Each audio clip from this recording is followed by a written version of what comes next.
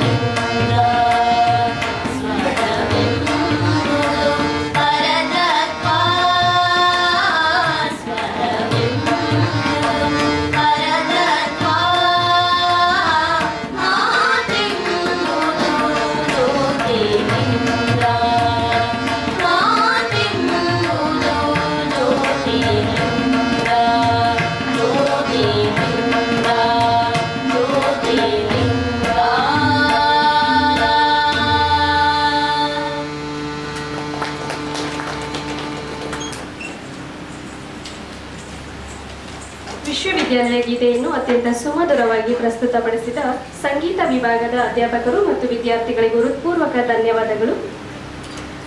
ಈಗ ಗಣ್ಯಮಾನ್ಯರನ್ನು ಸ್ವಾಗತಿಸಲಿದ್ದಾರೆ ಪ್ರೊಫೆಸರ್ ಶೈಲಜಾ ಹಿರೇಮಠ್, ಮುಖ್ಯಸ್ಥರು ವಿಜ್ಞಾನಗಳ ಇತಿಹಾಸ ವಿಭಾಗ. ಇವರು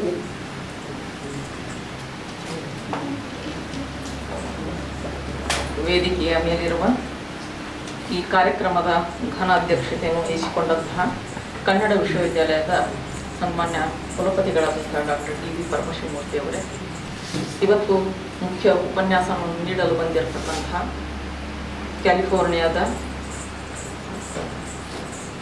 ಡಾಕ್ಟರ್ ಕಾರ್ಲ್ ಮಲ್ಮದ್ ಅವರೇ, ಮತ್ತು ಕನ್ನಡ ವಿಶ್ವವಿದ್ಯಾಲಯದ ಕುಲಸಚಿವರಾದಂತಹ ಡಾಕ್ಟರ್ ಟಿ ಪಿ ವಿಜಯ್ ಅವರೇ, ನಮ್ಮೊಂದಿಗಿರುವ ಸರ್ವೆಂಟ್ಸ್ ಆಫ್ ನಾಲೆಡ್ಜ್ನ ನಡೆಸ್ಕೊಂಡು ಹೋಗ್ತಕ್ಕಂಥ ನಮ್ಮ ಓಂ ಶಿವಪ್ರಕಾಶ್ ಅವರೇ, ಈ ಕಾರ್ಯಕ್ರಮಕ್ಕೆ ಆಗಮಿಸಿದ ಎಲ್ಲ ವಿದ್ಯಾರ್ಥಿ ಮಿತ್ರರೇ, ಪತ್ರಿಕೋದ್ಯಮದ ಬಳಗವೇ, ಎಲ್ರಿಗೂ ನಮಸ್ಕಾರ. ಇವತ್ತು ಏಪ್ರಿಲ್ 15 ಕನ್ನಡ ವಿಶ್ವವಿದ್ಯಾಲಯಕ್ಕೆ ಮಹತ್ವದ ದಿನ. ಕನ್ನಡ ವಿಶ್ವವಿದ್ಯಾಲಯವು ಕ್ಯಾಲಿಫೋರ್ನಿಯಾದ ಪಬ್ಲಿಕ್ ರಿಸೋರ್ಸ್ ಆರ್ಗನೈಸೇಷನ್ನೊಂದಿಗೆ ಒಡಂಬಡಿಕೆ ಮಾಡಿಕೊಂಡಂತಹ ಮಹತ್ವದ ದಿನ. ಕನ್ನಡ ವಿಶ್ವವಿದ್ಯಾಲಯ ಕರ್ನಾಟಕ ಮತ್ತು ಕನ್ನಡದ ವಿವಿಧ ಅಂಶಗಳ ಕುರಿತಂತಹ ಬಹುಶಿಸ್ತೀಯ ಮತ್ತು ಅಂತರ್ಶಿಸ್ತೀಯ ಅಧ್ಯಯನಗಳನ್ನು ನಡೆಸುವ ಈ ಉದ್ದೇಶಗಳಿಗೆ ಈ MOU ಬಹಳ ಮಹತ್ವಾಕಾಂಕ್ಷೆಯಾದಂಥ ಒಂದು ಸಹಾಯವನ್ನು ಅದು ನೀಡ್ತಾ ಇದೆ. ಜ್ಞಾನ ಎಂಬುದು ಎಲ್ರಿಗೂ ಸೇರಿದ್ದು, ಅದನ್ನು ಜನತಾಂತ್ರೀಕರಣಗೊಳಿಸಬೇಕಿದೆ, ಶುಲ್ಕರಹಿತವಾಗಿ ಎಲ್ಲರಿಗೂ ಲಭಿಸಬೇಕಿದೆ ಎನ್ನುವುದು ಕಾರ್ಲ್ ಅವರ ಒಂದು ಪ್ರತಿಪಾದನೆ. ಇವರು ಅಂತರ್ಜಾಲ ಪ್ರವರ್ತಕರು, ಅಮೆರಿಕೆಯ MITಯಲ್ಲಿ ಓದಿದವರು. ಇವರು ಜ್ಞಾನದ ಹೆಚ್ಚಳ ಮತ್ತು ಪ್ರಸಾರವನ್ನು ಹಲವು ಬಗೆಯಲ್ಲಿ ಪ್ರಪಂಚದಲ್ಲಿ ವಿಸ್ತರಿಸಿದವರು. ಕಾರ್ಲ್ ಮಹಮ್ಮದ್ ಅವರು ವಿಶ್ವವಿಖ್ಯಾತ ತಂತ್ರಜ್ಞರು ಹೌದು, ಲೇಖಕರು ಹೌದು.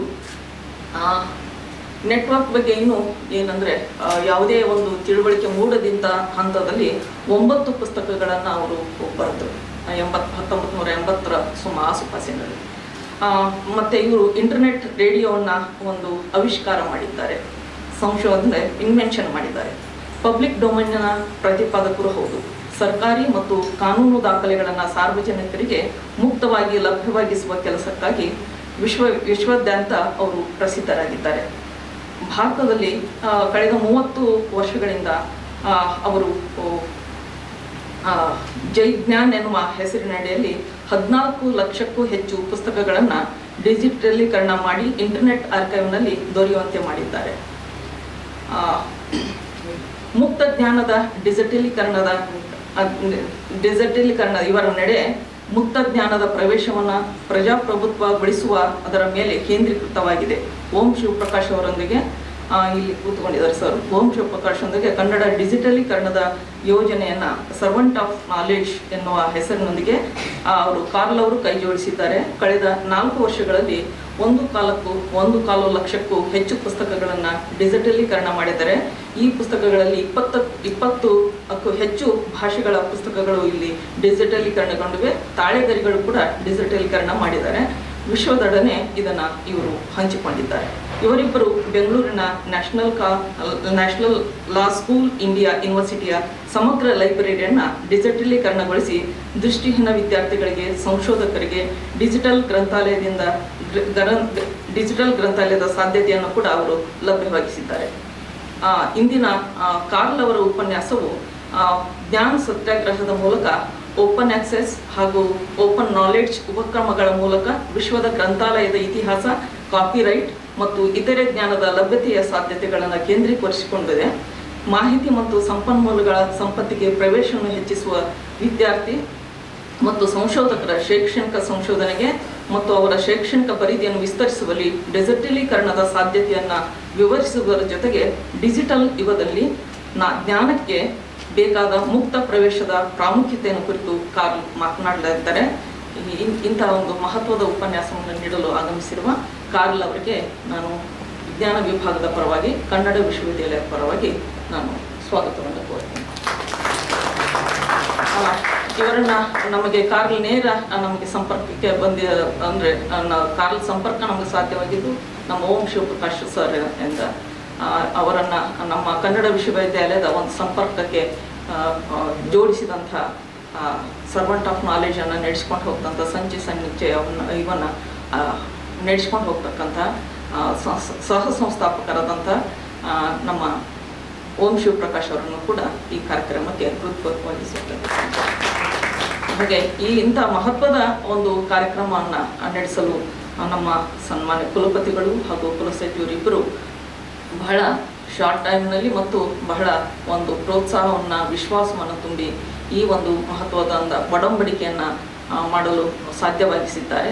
ಮತ್ತು ಇಂತಹ ಒಂದು ಮಹತ್ವದ ಉಪನ್ಯಾಸವನ್ನು ನಡೆಸಲು ಅವರು ಕಾರಣರಾಗಿದ್ದಾರೆ. ಅವರನ್ನು ಕೂಡ ಕನ್ನಡ ವಿಶ್ವವಿದ್ಯಾಲಯದ ಪರವಾಗಿ ವಿಜ್ಞಾನ ವಿಭಾಗದ ಪರವಾಗಿ ಸ್ವಾಗತಿಸ್ತೇನೆ. ಈ ಕಾರ್ಯಕ್ರಮಕ್ಕೆ ಅನೇಕ ನನ್ನ ಸಹೋದ್ಯೋಗಿ ಮಿತ್ರರು ಬಂದಿದ್ದಾರೆ, ಹಾಗೆ ವಿದ್ಯಾರ್ಥಿ ಮಿತ್ರರು ಬಂದಿದ್ದಾರೆ, ಒಂದು ಗಣಕ ಕೇಂದ್ರದವರು ಬಂದಿದ್ದಾರೆ, ಹಾಗೆ ಪತ್ರಿಕಾ ವಿಭಾಗದವರು ಬಂದಿದ್ದಾರೆ, ಸಂಗೀತ ನಡೆಸಿಕೊಟ್ಟಂಥ ಸಂಗೀತ ವಿಭಾಗ ಎಲ್ಲರಿಗೂ ಕೂಡ ಒಂದು ಮತ್ತೊಮ್ಮೆ ಕನ್ನಡ ವಿಶ್ವವಿದ್ಯಾಲಯದ ಪರವಾಗಿ ವಿಜ್ಞಾನ ವಿಭಾಗದ ಪರವಾಗಿ ಸ್ವಾಗತ ಕೋರಿ ನನ್ನ ಮಾತುಗಳನ್ನು ಮುಗಿಸ್ತೇನೆ. ನಮಸ್ಕಾರ. ಗಣ್ಯಮಾನ್ಯರನ್ನು ಸ್ವಾಗತಿಸುವುದರ ಜೊತೆಗೆ ವಿಶೇಷ ಉಪನ್ಯಾಸ ನೀಡಲು ಬಂದಿರುವಂತಹ ಕಾರ್ಲ್ ಮಲ್ಮಡ ಸರ್ ಅವರ ಕಿರು ಪರಿಚಯವನ್ನು ತುಂಬ ಸೊಗಸಾಗಿ ಮಾಡಿಕೊಟ್ಟಂತಹ ಪ್ರೊಫೆಸರ್ ಶೈಲಜಾ ಹಿರೇಮಠ್ ಮೇಡಮ್ ಅವರಿಗೆ ಪೂರ್ವಕ ಧನ್ಯವಾದಗಳು. ಈಗ ಪ್ರಾಸ್ತಾವಿಕ ನುಡಿ ಡಾಕ್ಟರ್ ವಿಜಯ್ ಪೂರ್ಣಚ್ಚ ತಂಬಂಡ, ಮಾನ್ಯ ಕುಲಸಚಿವರು, ಕನ್ನಡ ವಿಶ್ವವಿದ್ಯಾಲಯ ಇವರಿಂದ.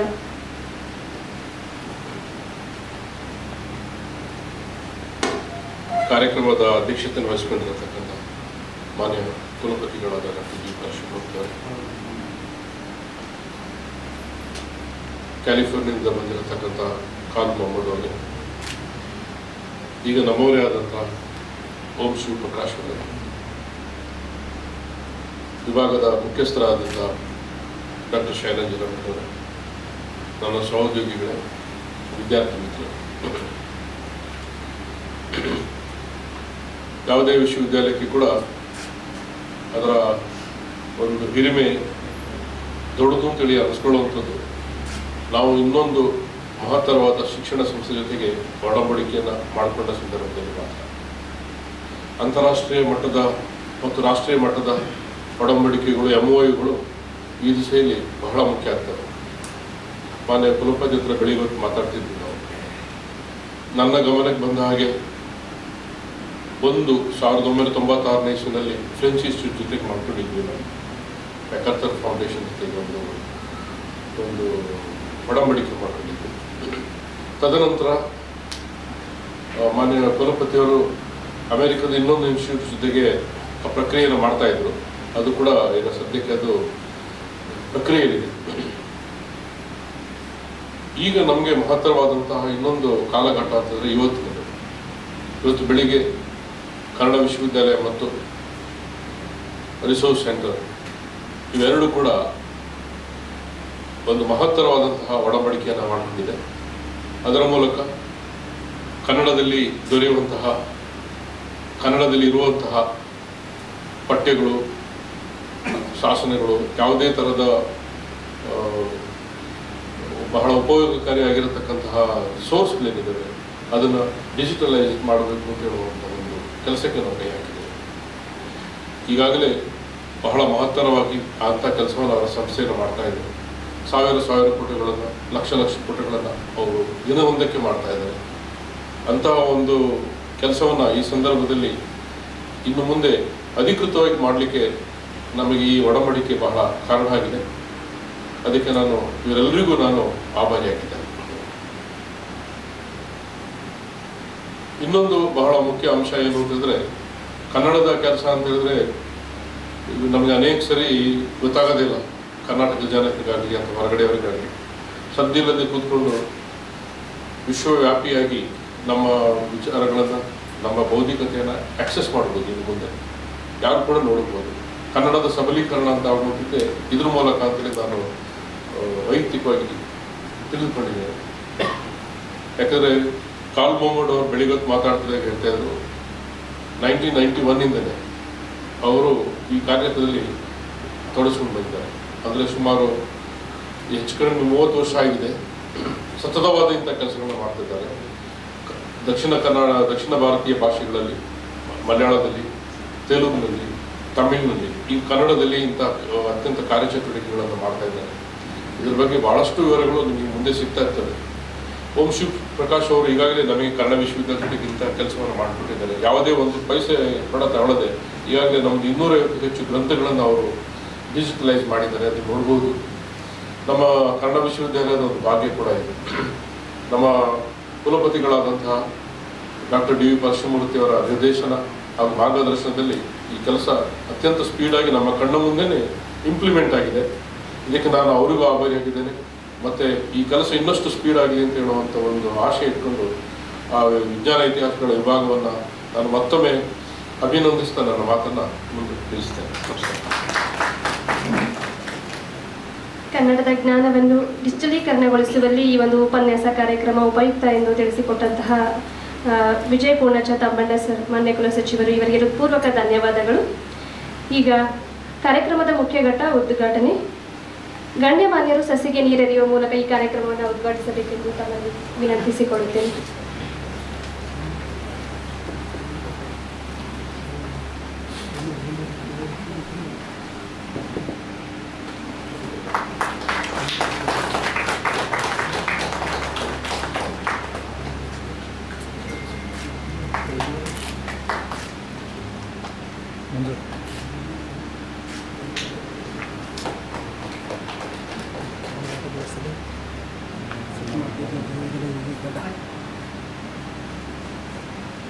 ಕಾರ್ಯಕ್ರಮವನ್ನು ಉದ್ಘಾಟಿಸಿದ ಎಲ್ಲ ಗಣ್ಯರಿಗೂ ಹೃತ್ಪೂರ್ವಕ ಧನ್ಯವಾದಗಳು. ಈಗ ವಿಶೇಷ ಉಪನ್ಯಾಸ ಜ್ಞಾನ ಸತ್ಯಾಗ್ರಹ, ಕಾರ್ಲ್ ಮಲ್ಮೋಡ, ಅಧ್ಯಕ್ಷರು, ಪಬ್ಲಿಕ್ ರಿಸೋರ್ಸ್ ಆರ್ಗನೈಸೇಷನ್ USA ಇವರಿಂದ.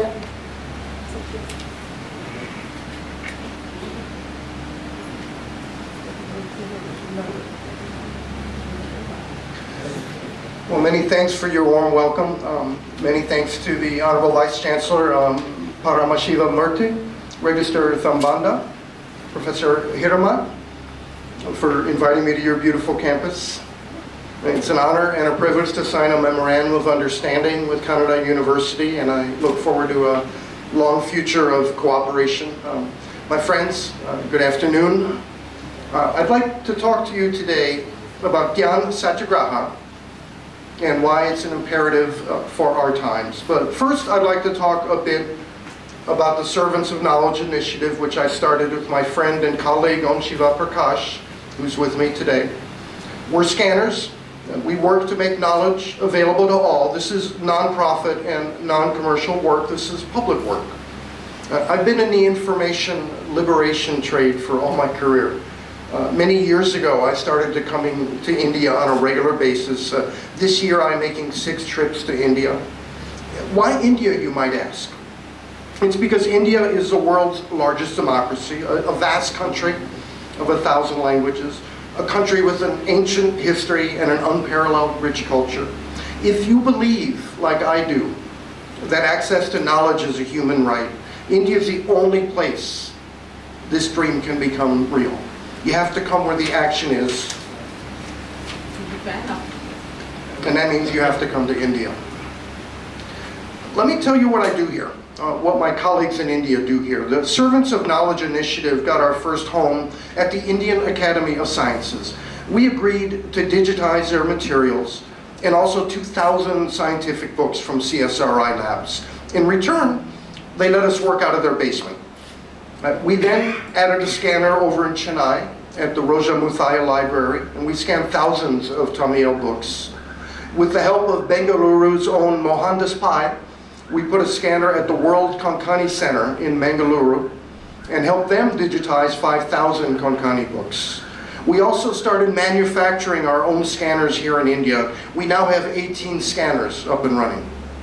We kept on scanning through COVID, but we wanted to consolidate our scanners in one place. And so we approached the Vice Chancellor of the National Law School of India University, and he gave us a nice facility over there so we could scan the entire law school library. We've now scanned 30,000 of their books. For everything we scan, if it's in the public domain, we make it available so anybody can download it or read it online. You can find all those books on the Internet Archive at archive.org. If the books we scan are in copyright, we're very careful about them and make them available to the blind and the print disabled and other uses as permitted by law, but not for general access like the public domain works. And I'll talk about that a little bit more in a second.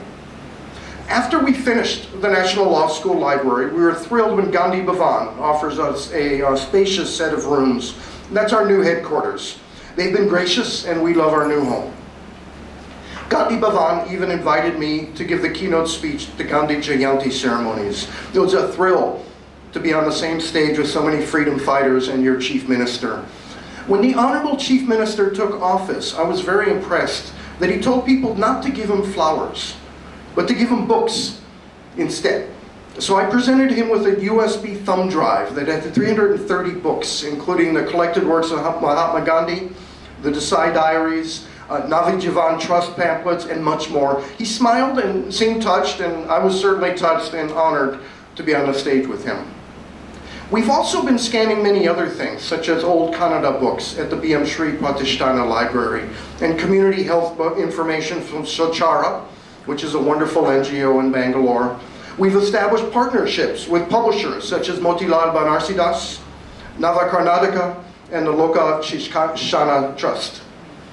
We've approached many distinguished authors who write in Kannada and obtained permission to scan their books and post them online for non-commercial use. We have 50 years of Kasturi magazine online and many other magazines. In addition to all the things we're scanning, we've been doing extensive digital harvesting of other open access sites, partly just to make sure they're properly preserved, but also to bring better search engines and tools to bear on these resources to make them easier to use. For all of our materials, we do optical character recognition, OCR, to make the text searchable, including for all the Indian languages. Our first big mirror was the government's Digital Library of India system, over 5 lakh books, a system put together by the government of India 10 years ago that has since crashed. So we have the only copy of that we believe that is available for public access. We've also added the West Bengal Public Library, the Tamil Virtual Academy, the Archaeological Survey of India, the Central Secretariat Library, and much more. Volunteers have contributed other resources such as tens of thousands of Telugu magazines, thousands of books in Odia, and Arvind Gupta's wonderful collection of children's literature. Our collection of books has received over 30 crore views. We've also done a systematic harvest of all the official gazettes from all the states and the union government, a collection that's updated every day and allows for the first time search across the gazettes, including in all the Indian languages. You might ask why we use Gandhian rhetoric and why we're based in Gandhi Bhavan. Our motto is "Scanning is the new spinning." Now you know about Gandhi's push for spinning and his iconic use of the charkha. He called that bread labor, a concept he took from the Bible, which said, "By the sweat of thy brow shalt thou earn thy bread." Bread labor for Gandhi meant you should do manual labor in every day. In India, cotton farmers and indigo farmers were forced to send their output to into England, where it was spun into finished goods and sold back to the people of India. Gandhi's Swadeshi campaign was meant to break that vicious cycle, spinning the cotton locally and turning it into finished goods. It was the first Make in India campaign. The goal was no less than Purna Swaraj. What many people don't realize, though, was that Gandhi practiced bread labor in South Africa before he returned to India. But it wasn't spinning cotton, it was typesetting and printing. Gandhiji was a blogger. He was a master of the social media of his day. Gandhi started gathering news from around the world and adding commentary, and he printed those materials to educate his community. And it was through that education that they gained a common purpose and won their Satyagraha campaign in South Africa. At the Phoenix Ashram, everybody's bread labor was typesetting. Even the children were typesetters. It was part of their education. Gandhi was typesetting every day as well. Bapu admitted he wasn't very good at it. He called himself a dummy when it came to typesetting, but he did it anyway because everybody has to participate if they are to raise themselves up as a community. You have to try. Everybody has to pitch in. An educated citizenry is the key to democracy.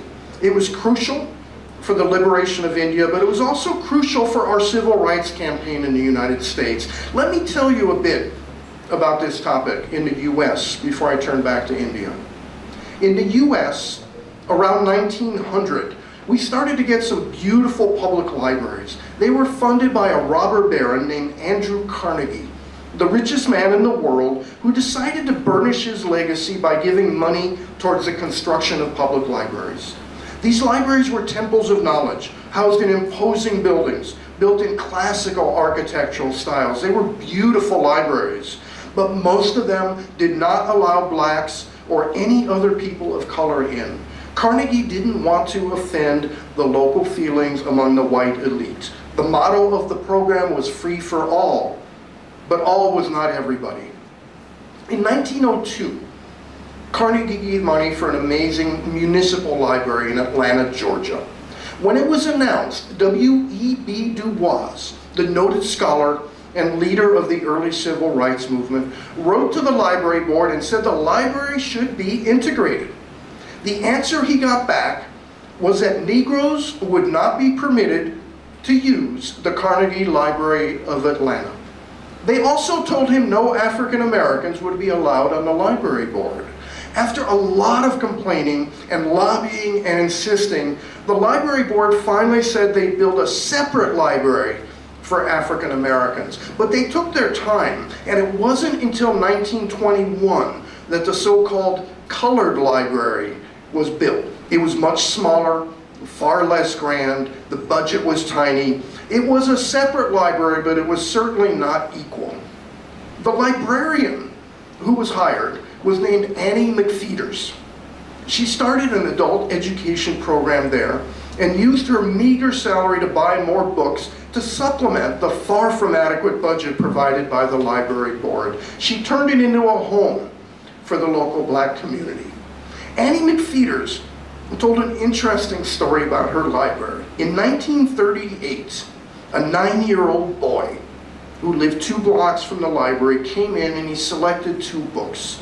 He walked up and pushed the books across Annie's desk, showed her his library card and said he wanted to check them out. The books were considered adult books, and the little boy only had a kid's library card, not an adult card. So Annie told the boy he should run home, find his father's library card and bring it back. She let him have those books. The name of that little boy was Martin Luther King Jr., and those 2 books were about Gandhi.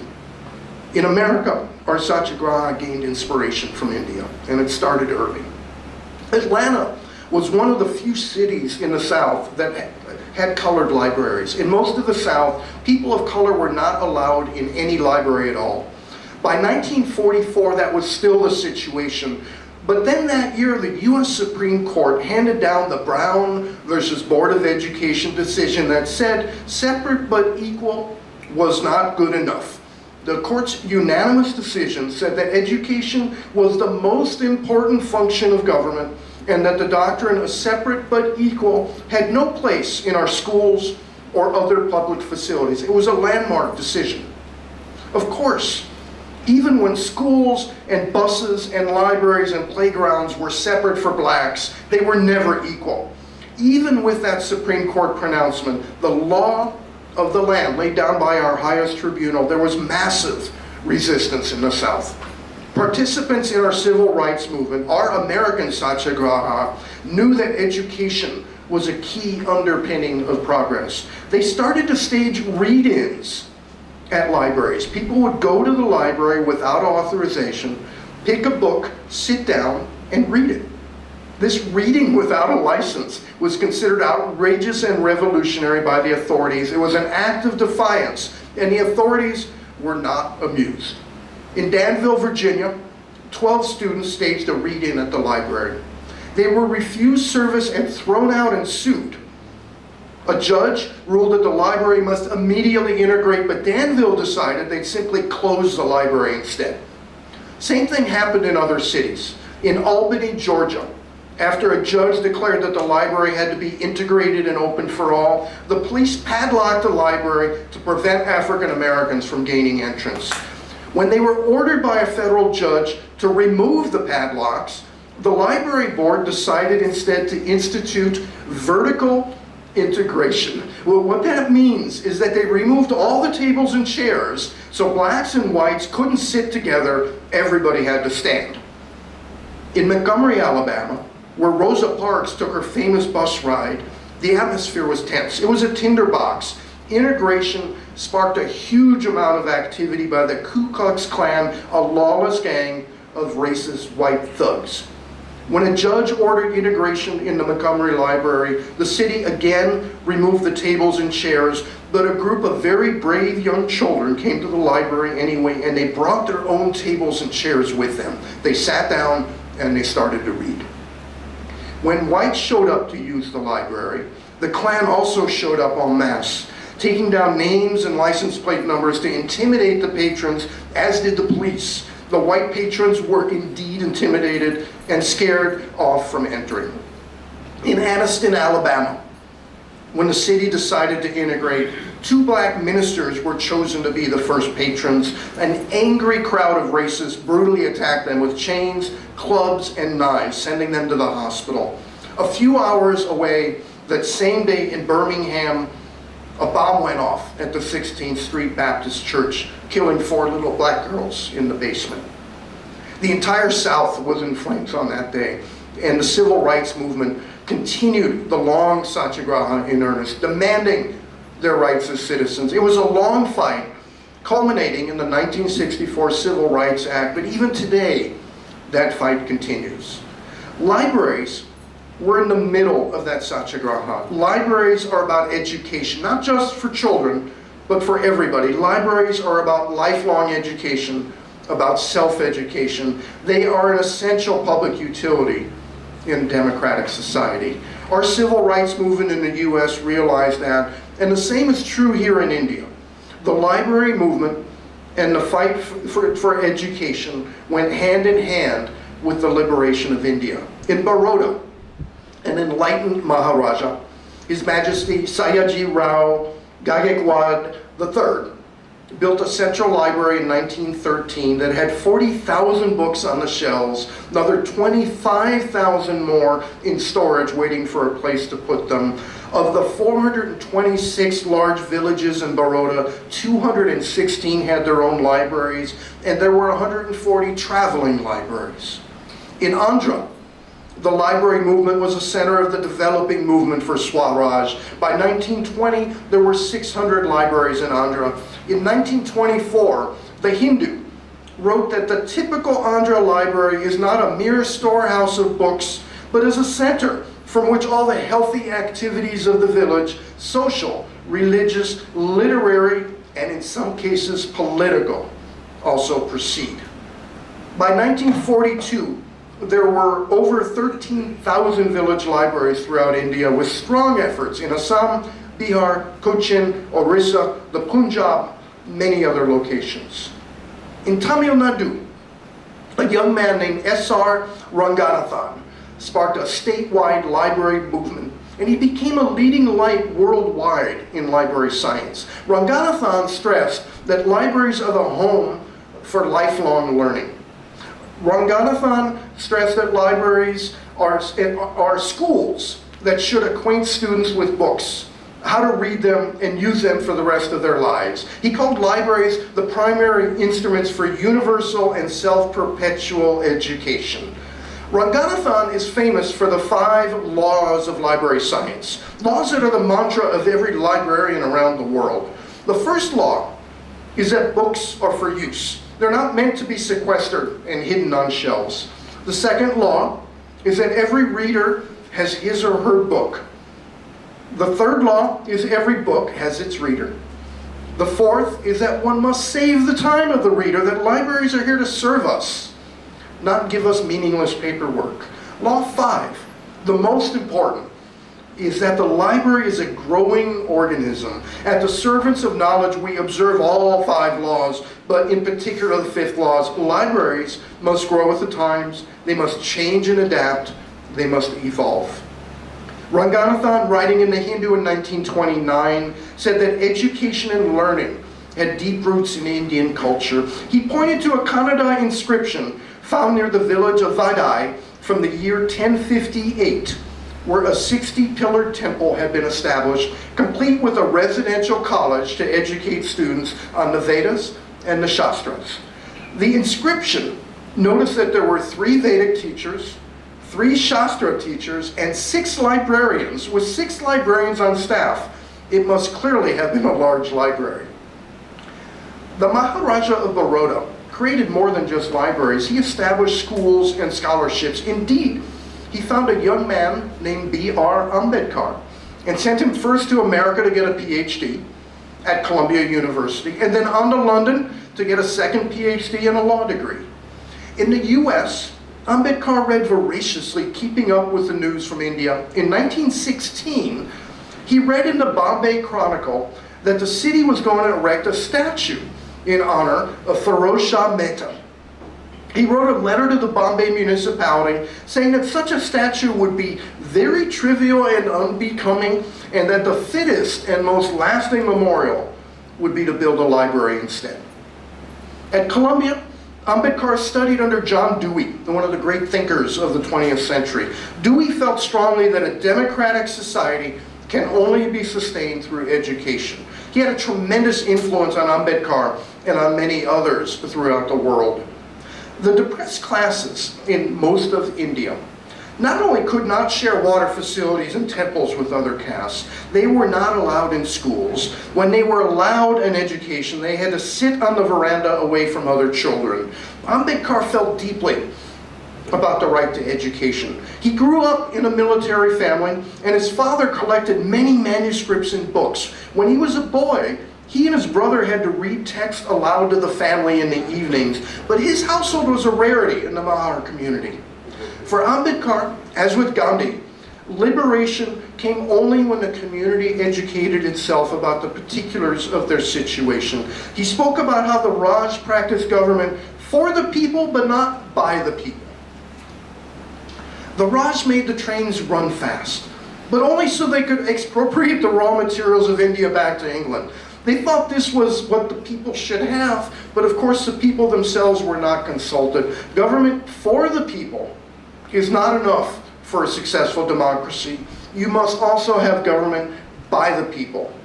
Baba Saheb wrote that the continued oppression of the untouchables had to be countered, and at the same time, their awareness had to be built so that they threw away their apathy and became agitated about the injustice they were suffering. Under the East India Company, there was a policy of only educating Brahmins. Later, when the Raj adopted a policy of mass education, they did the same as we did in the US. Great care was taken not to offend the sensibilities of the upper classes. So they adopted a policy of separate schools, and in many, if not most cases, those separate schools were never built. I'm sure you'll grant me that education was crucial for raising awareness, to integrate societies, and to liberate them in the last century. But why is that relevant to our modern age? We have AI. Is that not enough? Who needs to think when there is a tsunami of information on the internet? It's because we as citizens own our government, and we have a responsibility to learn and to think if we are to fulfill our ownership responsibilities. We cannot succumb to that tsunami. Gandhi taught us that if all we ingest are trivial things, all our thoughts shall be tinged with triviality, our very intellect shall be macadamized. And I put it to you today that all too often, all we have is government for the people, not government by the people. We have what my friend Tim O'Reilly calls vending machine government. Citizens deposit their taxes in the slot, and out pops their government. Efficient government is not enough. We must have participatory democracy. Ambedkar said that any people, however patient, will sooner or later demand a government that will be more than a mere engine of efficiency. Despite the flood of disinformation we see on Telegram, Facebook, WhatsApp, and Twitter, we do not have the knowledge we need.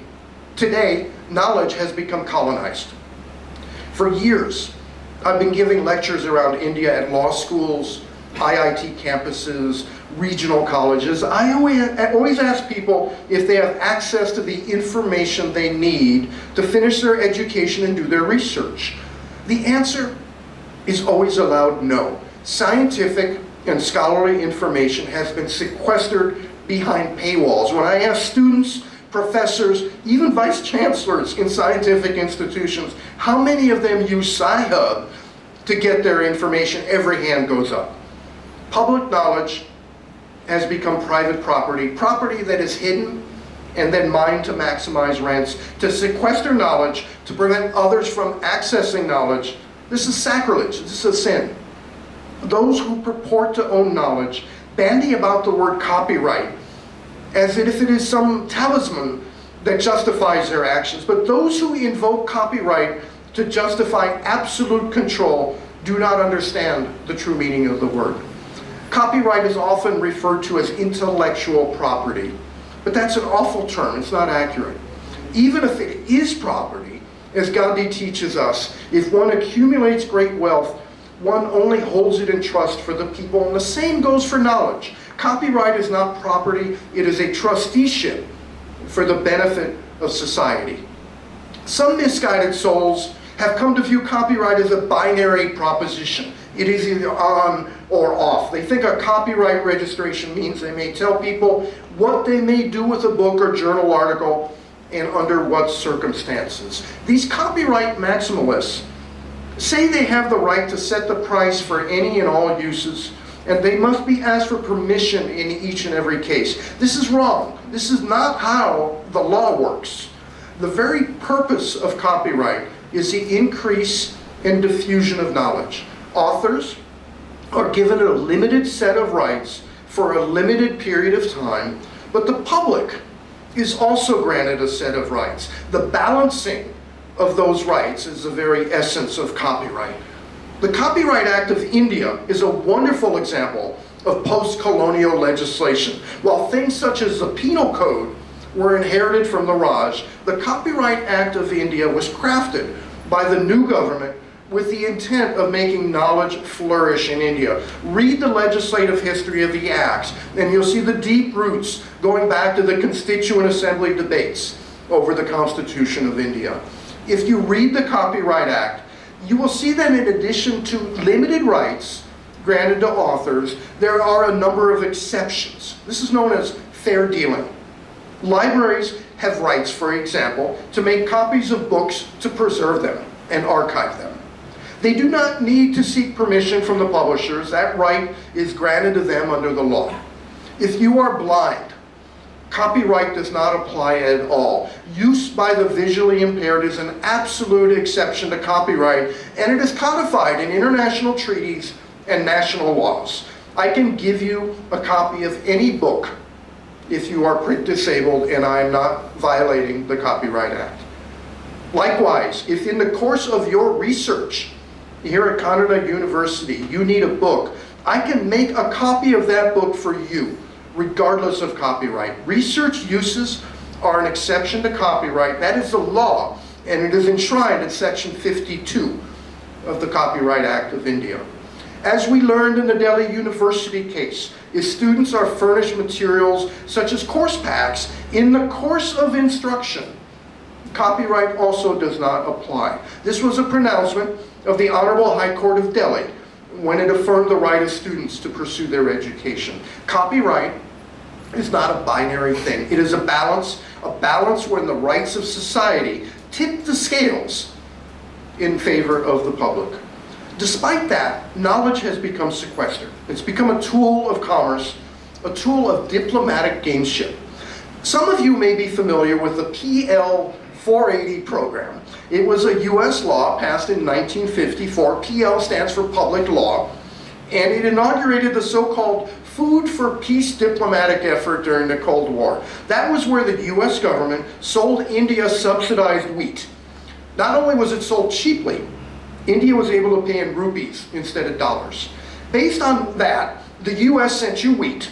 It turns out that mixed in with that wheat was Congress grass, which is Parthenium, and it's a toxic invasive species, so the US also sent many of you asthma along with the wheat, but that's another story. When the US sold India wheat, it found itself sitting on a large pile of rupees. And so what did the US decide to do with that money? It started buying a huge number of books from India. Among other things, the US bought 25 copies of every single Government of India work.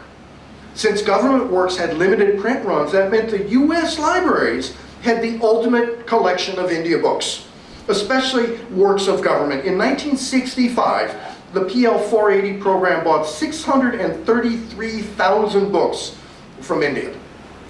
The other thing the US did, and the US wasn't alone, Russia also played this game, was that it sent subsidized books over to India for sale. This was the so-called War of the Minds. A huge number of old and out-of-date textbooks, over 1,000 different titles, were made available at greatly subsidized rates and sold throughout India. What did that do? It was a huge blow to the Indian publishing industry. If an Indian author wanted to make a new textbook on a subject, there was no way the Indian publishers could compete with the rock-bottom subsidized prices that old US books were being sold for. Knowledge became a tool of commerce and international games instead of the bedrock of education, of self-empowerment, of science, of democracy. In today's world, with so much knowledge being treated as property, we have to be aggressive if we wish to change that. Knowledge is the key to democracy, it's the key to the future. Indian students, indeed the people of India, who are all lifelong learners, should be able to enjoy universal access to knowledge. Satyagraha is a process of methodically and with purpose fighting for something. It's a method for confronting authority, and it's a method that we practice in the servants of knowledge. Let me give you an example, and that is works published by the Indian government. The government of India is the largest publisher in India. There are over 400 publishing agencies in the public sector, some 200 of those under the auspices of the central government. The government of India publishes vast numbers of books. For example, the National Book Trust has sold over 30 million books, all of them heavily subsidized. The purpose of this publication is not profit.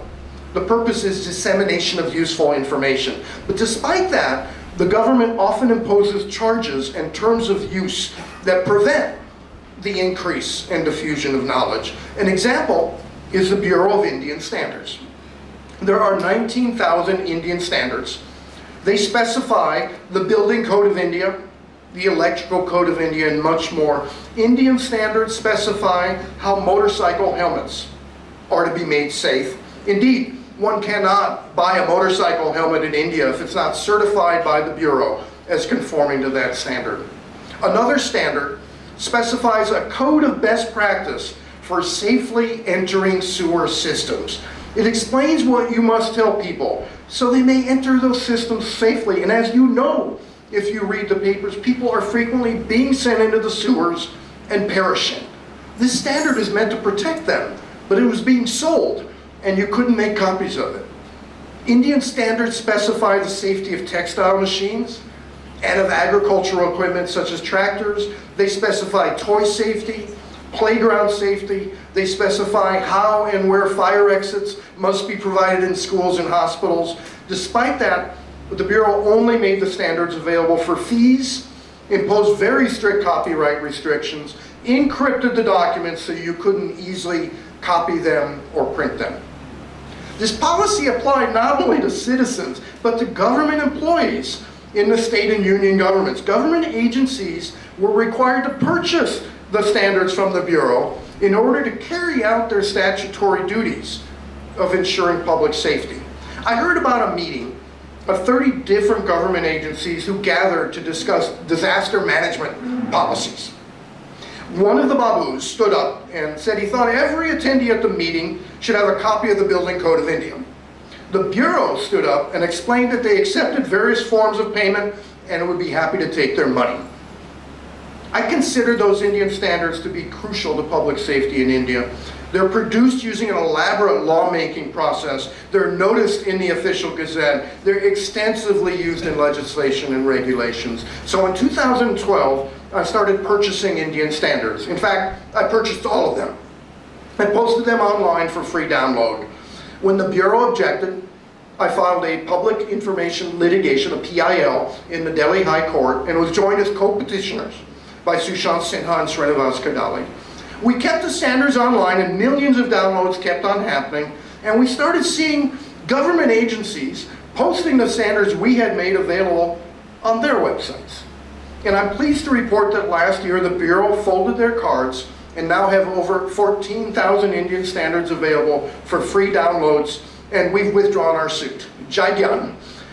We've had similar wins in the US, where after 10 years of fierce litigation, we won decisive victories in the US Supreme Court and the Courts of Appeal, establishing clearly that the law including public safety laws, belong to the people, and that it's fair use for public safety standards to be freely disseminated. Just recently in Europe, a unanimous constitutional bench of the European Court of Justice, the Supreme Court of Europe, ruled in our favor that harmonized standards for public safety are part and parcel of EU law and must be made available. The Bureau is not the only government agency in India posting useful information. We've got hundreds of books from the Publications Division, which we scanned and made available. It's a wonderful publishing operation. They have everything from the collected works of Gandhi to How to Wear a Sari to the Lamps of Gujarat. Hundreds of 50 books about the great heroes of Indian liberation. It's a wonderful collection. We scanned them, we posted them, and when the Publications Division sent us a letter demanding that the materials be removed, we sent them a polite letter in response.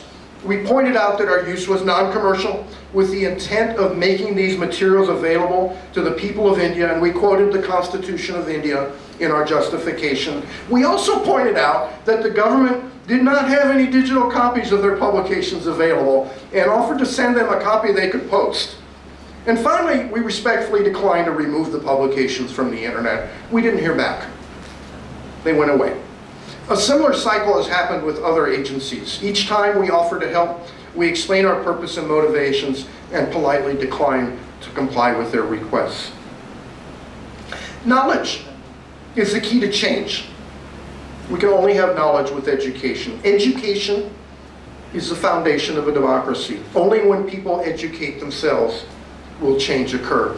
If our government does not believe climate change is real and does not act, we must educate ourselves and stand up and demand that it do something.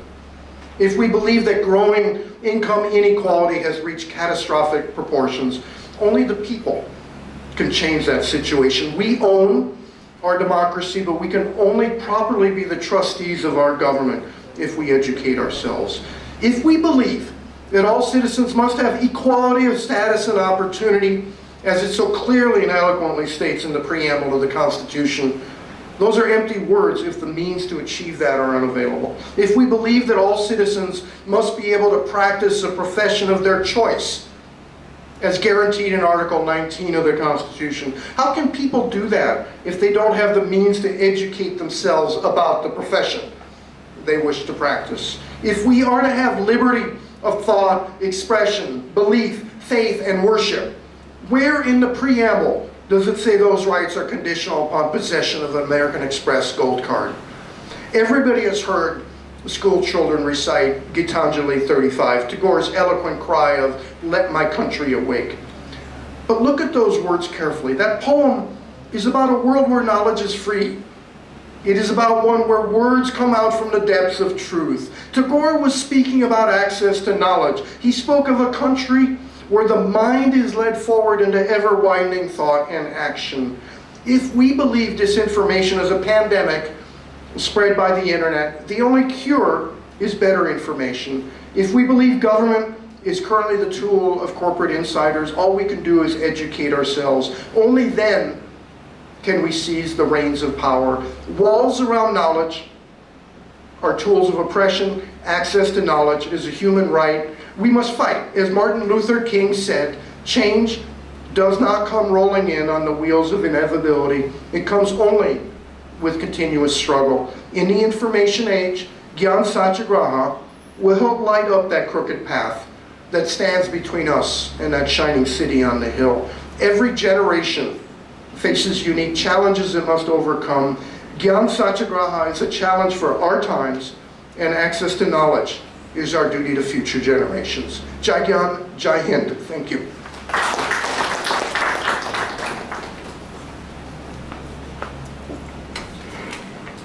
ಗ್ರಂಥಾಲಯಗಳು ಸ್ವಯಂ ಅಧ್ಯಯನ ಕೇಂದ್ರಗಳು. ಗ್ರಂಥಾಲಯಗಳಲ್ಲಿರುವ ಜ್ಞಾನ ಸಂಪತ್ತು ಎಲ್ಲರಿಗೂ ಮುಕ್ತವಾಗಿ ದೊರೆಯುವಂತೆ ಮಾಡುವಲ್ಲಿ ಡಿಜಿಟಲೀಕರಣ ಹೇಗೆ ಸಹಕಾರಿ ಎಂಬುದನ್ನು ತಿಳಿಸಿಕೊಟ್ಟಂತಹ ಕಾರ್ಲ್ ಮನ್ವಡ ಅಧ್ಯಕ್ಷರು, ಪಬ್ಲಿಕ್ ರಿಸೋರ್ಸ್ ಆರ್ಗನೈಸೇಷನ್ USA, ಇವರಿಗೆ ಹೃತ್ಪೂರ್ವಕ ಧನ್ಯವಾದಗಳು. Thank you sir. ಈಗ ಗೌರವ ಸನ್ಮಾನ.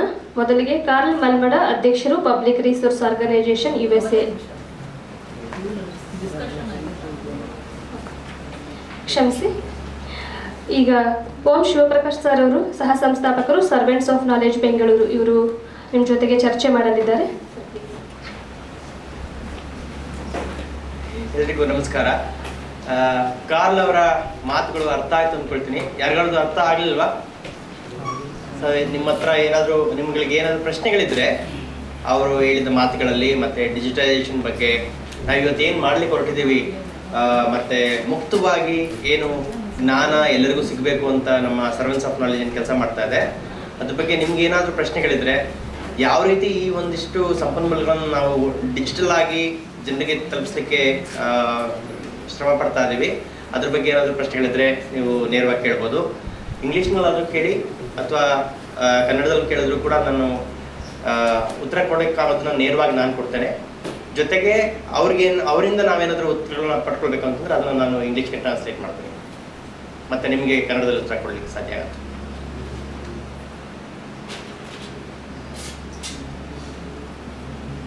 ಏನು ಪ್ರಶ್ನೆ ಬೇಕಾದ್ರೂ ಕೇಳ್ಬೋದು. ಜ್ಞಾನ ಸತ್ಯಾಗ್ರಹ ಬಗ್ಗೆ ಆದರೂ ಆಗ್ಬೋದು. ಕಾರ್ಲ್ ಅವರು ಸಿವೇಜ್ ಸಿಸ್ಟಮ್ ಬಗ್ಗೆ ಹೇಳಿದರು. ನಮ್ಮ ಕೊಳಕು ನಿರ್ಮೂಲನೆಗೆ ಏನು ಚರಂಡಿನಲ್ಲಿ ಜನ ಇಳಿದು ಕೆಲವು ಜನ ಪ್ರಾಣ ತ್ಯಜಿಸ್ತಾ ಇದ್ದಾರೆ. ಅವ್ರಿಗೆ ಯಾವ ರೀತಿ ಚರಂಡಿಯಲ್ಲಿ ಇಳಿಬೇಕಾದ್ರೆ ನಾವು ಸೇಫ್ಟಿ ಸ್ಟ್ಯಾಂಡರ್ಡ್ಗಳನ್ನು ಬಳಸಿ ಅಲ್ಲಿ ಇಳಿಬೇಕು ಅಂತ ಗೊತ್ತಾಗಿದ್ದಿದ್ರೆ ಅವರ ಜೀವಗಳು ಉಳಿತಾ ಇದ್ರು ಅಂತಲೂ ಕೂಡ ಅವರು ಹೇಳಿದರು. ಸೊ ಮತ್ತೆ ಮಕ್ಕಳಿಗೆ ಟಾಯ್ ಸ್ಟ್ಯಾಂಡರ್ಡ್ಸ್ ಅಂತ ಹೇಳ್ತೀವಿ ನಾವು. ಆಟಿಕೆಗಳು, ಚನ್ನಪಟ್ಟಣದ ಟಾಯ್ ಯಾಕೆ ಇವತ್ತಿಗೂ ಮುಖ್ಯ ಆಗುತ್ತೆ, ಮತ್ತು ಅದನ್ನ ಯಾಕೆ ನಮಗೆ ಮಕ್ಕಳಿಗೆ ಆಟಿಕೆಗಳನ್ನು ಕೊಡಬೇಕು ಅನ್ನೋದನ್ನ ನಾವುಗಳು ಮನೇಲಿ ಹೇಳ್ತೀವಿ. ಆದರೆ ಎಜುಕೇಷನ್ ಸಿಸ್ಟಮ್ನಲ್ಲಿ ಬಂದಾಗ ನಾವು ಫ್ಯಾಕ್ಟ್ರಿಗಳನ್ನ ಮಾಡಲೇಬಾರ್ದು ಅಥವಾ ಪ್ಲಾಸ್ಟಿಕ್ ಇದನ್ನ ಆಟಿಕೆಗಳನ್ನ ತಯಾರು ಮಾಡಲೇಬಾರ್ದು ಅಂತ ಹೇಳೋ ಹಾಗೇನಿಲ್ಲ ಅಲ್ವಾ. ಸೊ ಯಾಕಂದ್ರೆ ಅದೊಂದು ಉದ್ಯಮ. ಆದರೆ ಆ ಉದ್ಯಮಗಳು ನಮ್ಮ ಮಕ್ಕಳಿಗೆ ಯಾವ ರೀತಿ ಒಂದು ಆಟಿಕೆಗಳನ್ನ ತಯಾರು ಮಾಡಬೇಕು ಅನ್ನೋದಕ್ಕೆ ಒಂದಿಷ್ಟು ಸ್ಟ್ಯಾಂಡರ್ಡ್ಸ್ಗಳನ್ನು ನಮ್ಮ ಸರ್ಕಾರ, ನಮ್ಮ ಯೂನಿವರ್ಸಿಟಿಗಳೆಲ್ಲ ಅಧ್ಯಯನ ಮಾಡಿ ಸಂಶೋಧನೆ ಮಾಡಿ ಅದನ್ನು ನಮ್ಮ ಮುಂದೆ ಇಟ್ಟಿದ್ದಾರೆ. ಆ ಒಂದು ಮಾಹಿತಿ ನಮ್ಮ ಜನಸಾಮಾನ್ಯರಿಗೂ ಬೇಕು. ಆ ಸ್ಟ್ಯಾಂಡರ್ಡ್ಗಳು ಯಾವುದು, ಅದನ್ನು ನಮ್ಮ ಆಟಿಕೆಗಳು ಅವುಗಳನ್ನು ಅಡಾಪ್ಟ್ ಮಾಡ್ಕೊಂಡಿದ್ದೀವ ಅದರ ತಯಾರಿಕೆಯಲ್ಲಿ ಅಂತ. ಸೊ ಇದೆಲ್ಲ ಕಾರಣಗಳಿಗಾಗಿ ನಾವು ಮುಕ್ತ ಜ್ಞಾನ ಬಹಳಷ್ಟು ವಿಧಗಳಲ್ಲಿ ಜನರ ಮುಂದೆ ಇರಬೇಕು ಅಂತ ಅಂದ್ಬಿಟ್ಟು ಕಾರ್ಲ್ ಮೊಹಮ್ಮದ್ ಅವರು ಕಳೆದ 20 ವರ್ಷದಿಂದ ಸರ್ಕಾರಗಳ ಜೊತೆ ಮತ್ತೆ ವಿಶ್ವವಿದ್ಯಾಲಯಗಳ ಜೊತೆಗೆ ಮತ್ತೆ ಲಾ ಸ್ಟೂಡೆಂಟ್ಸ್ಗಳ ಜೊತೆಗೆ ಕೆಲಸ ಮಾಡಿ ಈ ರೀತಿಯ ಪಬ್ಲಿಕ್ ಇಂಟ್ರೆಸ್ಟ್ ಲಿಟಿಗೇಷನ್ಗಳನ್ನು ಹಾಕ್ಕೊಂಡು ಜ್ಞಾನವನ್ನು ಮುಕ್ತ ಮಾಡ್ತಾ ಬರ್ತಾ ಇದ್ದಾರೆ. ಸೊ ಇವತ್ತು ಕನ್ನಡ ಯೂನಿವರ್ಸಿಟಿ ಜೊತೆಗೆ ಅಧಿಕೃತವಾಗಿ ನಾವು ಈ ಡಿಜಿಟಲೀಕರಣದ ಕೆಲಸಗಳನ್ನು ಮುಂದೆ ತಗೊಂಡು ಹೋಗ್ಲಿಕ್ಕೆ ನಾವು ಇವತ್ತು ಒಪ್ಪಂದವನ್ನು ಸಹಿ ಮಾಡಿದ್ವಿ. ಈಗಾಗಲೇ ಕನ್ನಡ ಯೂನಿವರ್ಸಿಟಿಯ 200ಕ್ಕೂ ಹೆಚ್ಚು ಪುಸ್ತಕಗಳನ್ನು, ಪಠ್ಯಪುಸ್ತಕಗಳು ಮತ್ತು ಅಧ್ಯಯನ ವಿಭಾಗದ ಕೆಲವೊಂದು ಪುಸ್ತಕಗಳನ್ನು ಮತ್ತು ಹಳೆಯ ನಿಯತಕಾಲಿಕೆಗಳನ್ನು ನಾವು ಡಿಜಿಟೈಸ್ ಮಾಡಿ ಇಂಟರ್ನೆಟ್ ಆರ್ಕೈವ್ನಲ್ಲಿ ಇಟ್ಟಿದ್ದೀವಿ. ಈ ಡಿಜಿಟೈಸ್ ಮಾಡಿರುವಂತಹ ಪುಸ್ತಕಗಳು ಬರೀ PDF ಪ್ರತಿಗಳಲ್ಲ. ನಾವು ಮಾಡುವಂತಹ ಡಿಜಿಟಲೀಕರಣ ಕಳೆದ 2018ರಿಂದ ನಾವೇನು ಮಾಡ್ತಾ ಬಂದಿದ್ದೀವಿ, ಈ ಪ್ರತಿಯೊಂದು ಪುಸ್ತಕವೂ ನಿಮಗೆ OCR ಅಂತ ನೀವು ಕೇಳಿರ್ಬೋದು, ಆಪ್ಟಿಕಲ್ ಕ್ಯಾರೆಕ್ಟರ್ ರೆಕಗ್ನಿಷನ್. ಬಹಳಷ್ಟು ಸಲ ಒಂದು ಪುಸ್ತಕದ ಪುಟವನ್ನು ನೀವು ಸ್ಕ್ಯಾನ್ ಮಾಡಿದ್ರೆ V8 OCR ಎಲ್ಲ ಬಳಸಿರ್ತೀರಿ ನೀವು ಕೆಲವೊಂದೆಲ್ಲ, ಅಥವಾ V ಫ್ಲಾಟ್ ಅಂತ ಸ್ಕ್ಯಾನರ್ನ ಬಳಸಿರ್ತೀರಿ, ಎಸ್ಪೆಷಲಿ ಸಂಶೋಧನೆ ಮಾಡೋರು. ಮಾಡಿದ ನಂತರ ಅದನ್ನು OCR ಮಾಡಿದ್ರೆ ನೀವು ಎಡಿಟ್ ಮಾಡೋಕೆ ಆಗುವಂತಹ ಟೆಕ್ಸ್ಟ್ ನಿಮ್ಮ ಕೈಗೆ ಸಿಗುತ್ತೆ. ಆ ರೀತಿಯ ತಂತ್ರಾಂಶವನ್ನು ನಾವು ನಮ್ಮ ಡಿಜಿಟಲೀಕರಣದ ಕೆಲಸಗಳಲ್ಲಿ ಬಳಸ್ತಾ ಇದ್ದೀವಿ. ಜೈಗ್ಯಾನ್ ಕೆಳಗಡೆ ಇರುವಂತಹ 14 ಲಕ್ಷ ಪುಸ್ತಕಗಳು, ಭಾರತದ ಎಲ್ಲ ಗೆಜೆಟಿಯರ್ಗಳು, ನಮ್ಮ ಎಪಿಗ್ರಫಿಯಾ ಕರ್ನಾಟಕ, ಇಂಡಿಕಾ ಥರದಂತಹ ಸಂಶೋಧನಾ ಗ್ರಂಥಗಳು ಎಲ್ಲವೂ ಕೂಡ ಇವತ್ತು OCR ಆಗಿ ನೀವು ಅದರಲ್ಲಿ ಪುಸ್ತಕದಲ್ಲಿರುವಂಥ ಪಠ್ಯಗಳನ್ನು ಹುಡುಕೊಂಡು ನಿಮ್ಮ ಸಂಶೋಧನೆಗೆ ಬಳಸ್ಕೊಳ್ಳಿಕ್ಕೆ ಇವತ್ತು ಸಾಧ್ಯ ಇದೆ. 50 ವರ್ಷದ ಕಸ್ತೂರಿ ಬಗ್ಗೆ ಮೆನ್ಷನ್ ಮಾಡಿದ್ರು. ಅದೇ ರೀತಿ ಕನ್ನಡದ ಬಹಳಷ್ಟು ಹಳೆಯ ಪತ್ರಿಕೆಗಳು ಕೂಡ ಇವತ್ತು ಡಿಜಿಟೈಸ್ ಆಗಿದೆ. ವೀರಮಾತೆ ಅಂತ ಒಂದು ಹಳೆಯ ಪತ್ರಿಕೆ ಬರ್ತಿತ್ತು, ಇತ್ತೀಚೆಗೆ ಮಾನಸ ಅನ್ನೋ ಒಂದು ಪತ್ರಿಕೆಯನ್ನು ಡಿಜಿಟೈಸ್ ಮಾಡಿದ್ವಿ. ನೀನಾಸಂ ತರ್ತಿದ್ದಂತಹ ಮಾತುಕತೆಯ ಪತ್ರಿಕೆ ಇವತ್ತು ಆನ್ಲೈನ್ ಇದೆ. ಮತ್ತು DS ನಾಗಭೂಷಣ ಅವರ ಹೊಸ ಮನುಷ್ಯ ಪತ್ರಿಕೆ ಸಂಪೂರ್ಣವಾಗಿ ಡಿಜಿಟೈಸ್ ಆಗಿ ಆನ್ಲೈನ್ ಇದೆ. ಸೊ ಇವುಗಳನ್ನು ಬಳಸೋದು ಹೇಗೆ, ಸಂಶೋಧನೆಗೆ ಬಳಸೋದು ಹೇಗೆ, ನೀವು ರೆಫರೆನ್ಸ್ಗಳನ್ನು ನಿಮ್ಮ ಸಂಶೋಧನಾ ಲೇಖನಗಳಲ್ಲಿ ಬಳಸೋದು ಹೇಗೆ ಅನ್ನೋದನ್ನ ಮುಂದಿನ ದಿನಗಳಲ್ಲಿ ಈ ಒಂದು ಸಹಕಾರ ಒಪ್ಪಂದ ಏನು ನಾವು ಮಾಡ್ಕೊಂಡಿದ್ದೀವಿ ಅದ್ರ ಮೂಲಕ ನಿಮಗೆ ಪ್ರಾತ್ಯಕ್ಷಿಕೆ ಮೂಲಕ ಅಥವಾ ಹೆಚ್ಚಿನ ಒಂದು ಉಪನ್ಯಾಸಗಳು ಅಥವಾ ಪ್ರಾಕ್ಟಿಕಲ್ ಎಕ್ಸ್ಪೀರಿಯನ್ಸ್ ಏನು ಹೇಳ್ತೀವಿ ಅದ್ರ ಮೂಲಕ ನಿಮಗೆ ಕೊಡಲಿಕ್ಕೆ ನಾವು ಇಚ್ಛೆ ಪಡ್ತಾ ಇದ್ದೀವಿ. ಸೊ ನಿಮ್ಗೆ ಏನಾದರೂ ಪ್ರಶ್ನೆಗಳಿದ್ರೆ ಹೌದು. ಈಗ ನೀವು ಅಲ್ಲಿ OCR ಅಂತ ಹೇಳಿ ಎಡಿಟ್ ಮಾಡ್ತಾ ಇದ್ದಾರೆ, ಅದನ್ನ ಮಿಸ್ಯೂಸ್ ಕೂಡ ಮಾಡ್ಬೋದಲ್ಲ. ಸೊ ಕಾರ್ಲ್ ಅವರು ಹೇಳಿದಂತ ಒಂದು ಇದರಲ್ಲಿ ಡಿಸ್ಇನ್ಫಾರ್ಮೇಶನ್ ಅಂತ ಹೇಳ್ತೀವಿ. ಯಾವುದೇ ಒಂದು ಇನ್ಫಾರ್ಮೇಶನ್ ನಾವು ತಗೊಂಡು ಅದನ್ನ ಬಳಸ್ಬೇಕಾದ್ರೆ ಯಾರು ಬೇಕಾದ್ರೂ ಅದನ್ನ ತಿದ್ದಬಹುದು. ಆದ್ರೆ ಆ ತಿದ್ದೋ ಸಮಯದಲ್ಲೇನೆ ಈ ಕಡೆ ಅದನ್ನ ವೆರಿಫೈ ಮಾಡ್ಲಿಕ್ಕೆ ಬೇಕಾಗಿರುವಂತ ಪರ್ಮನೆಂಟ್ ಆಗಿ ಆರ್ಕೈವ್ ಮಾಡಿರುವಂತ ಕಾಪಿ ಇಂಟರ್ನೆಟ್ ನಲ್ಲಿ ಸುಲಭವಾಗಿ ನಿಮ್ಗೆ ಮುಕ್ತವಾಗಿ ಸಿಗ್ತಾ ಇದೆ ಅಂತಂದ್ರೆ ಅದನ್ನ ನೀವು ಇಟ್ಕೊಂಡು ವೆರಿಫೈ ಮಾಡ್ಬೋದು. ಆ ವೆರಿಫೈ ಮಾಡುವಂತ ಶಕ್ತಿಯನ್ನು ಕೂಡ ಇವತ್ತು ಡಿಜಿಟೈಸೇಷನ್ ನಮ್ಗೆ ಕೊಡ್ತಾ ಇದೆ. That's one part. Another part ಈಗ ತಗೊಂಡಿರ್ತಾರಲ್ಲ ಅದು ನಾವು ಅಲ್ಲಿ ಮಿಸ್ರೆಪ್ರೆಸೆಂಟ್ ಮಾಡ್ತಾ ಇದ್ದಾರೆ. ಉದಾಹರಣೆಗೆ 90th ಸೆಂಚುರಿನಲ್ಲಿ ಒಬ್ಬ ಮಿಷನರಿ ರೈತರು ಏನೋ ಬರೆದಿರ್ತಾರೆ, ಇವನು ಅದಕ್ಕೆ add some more misinformation to the 90th century document.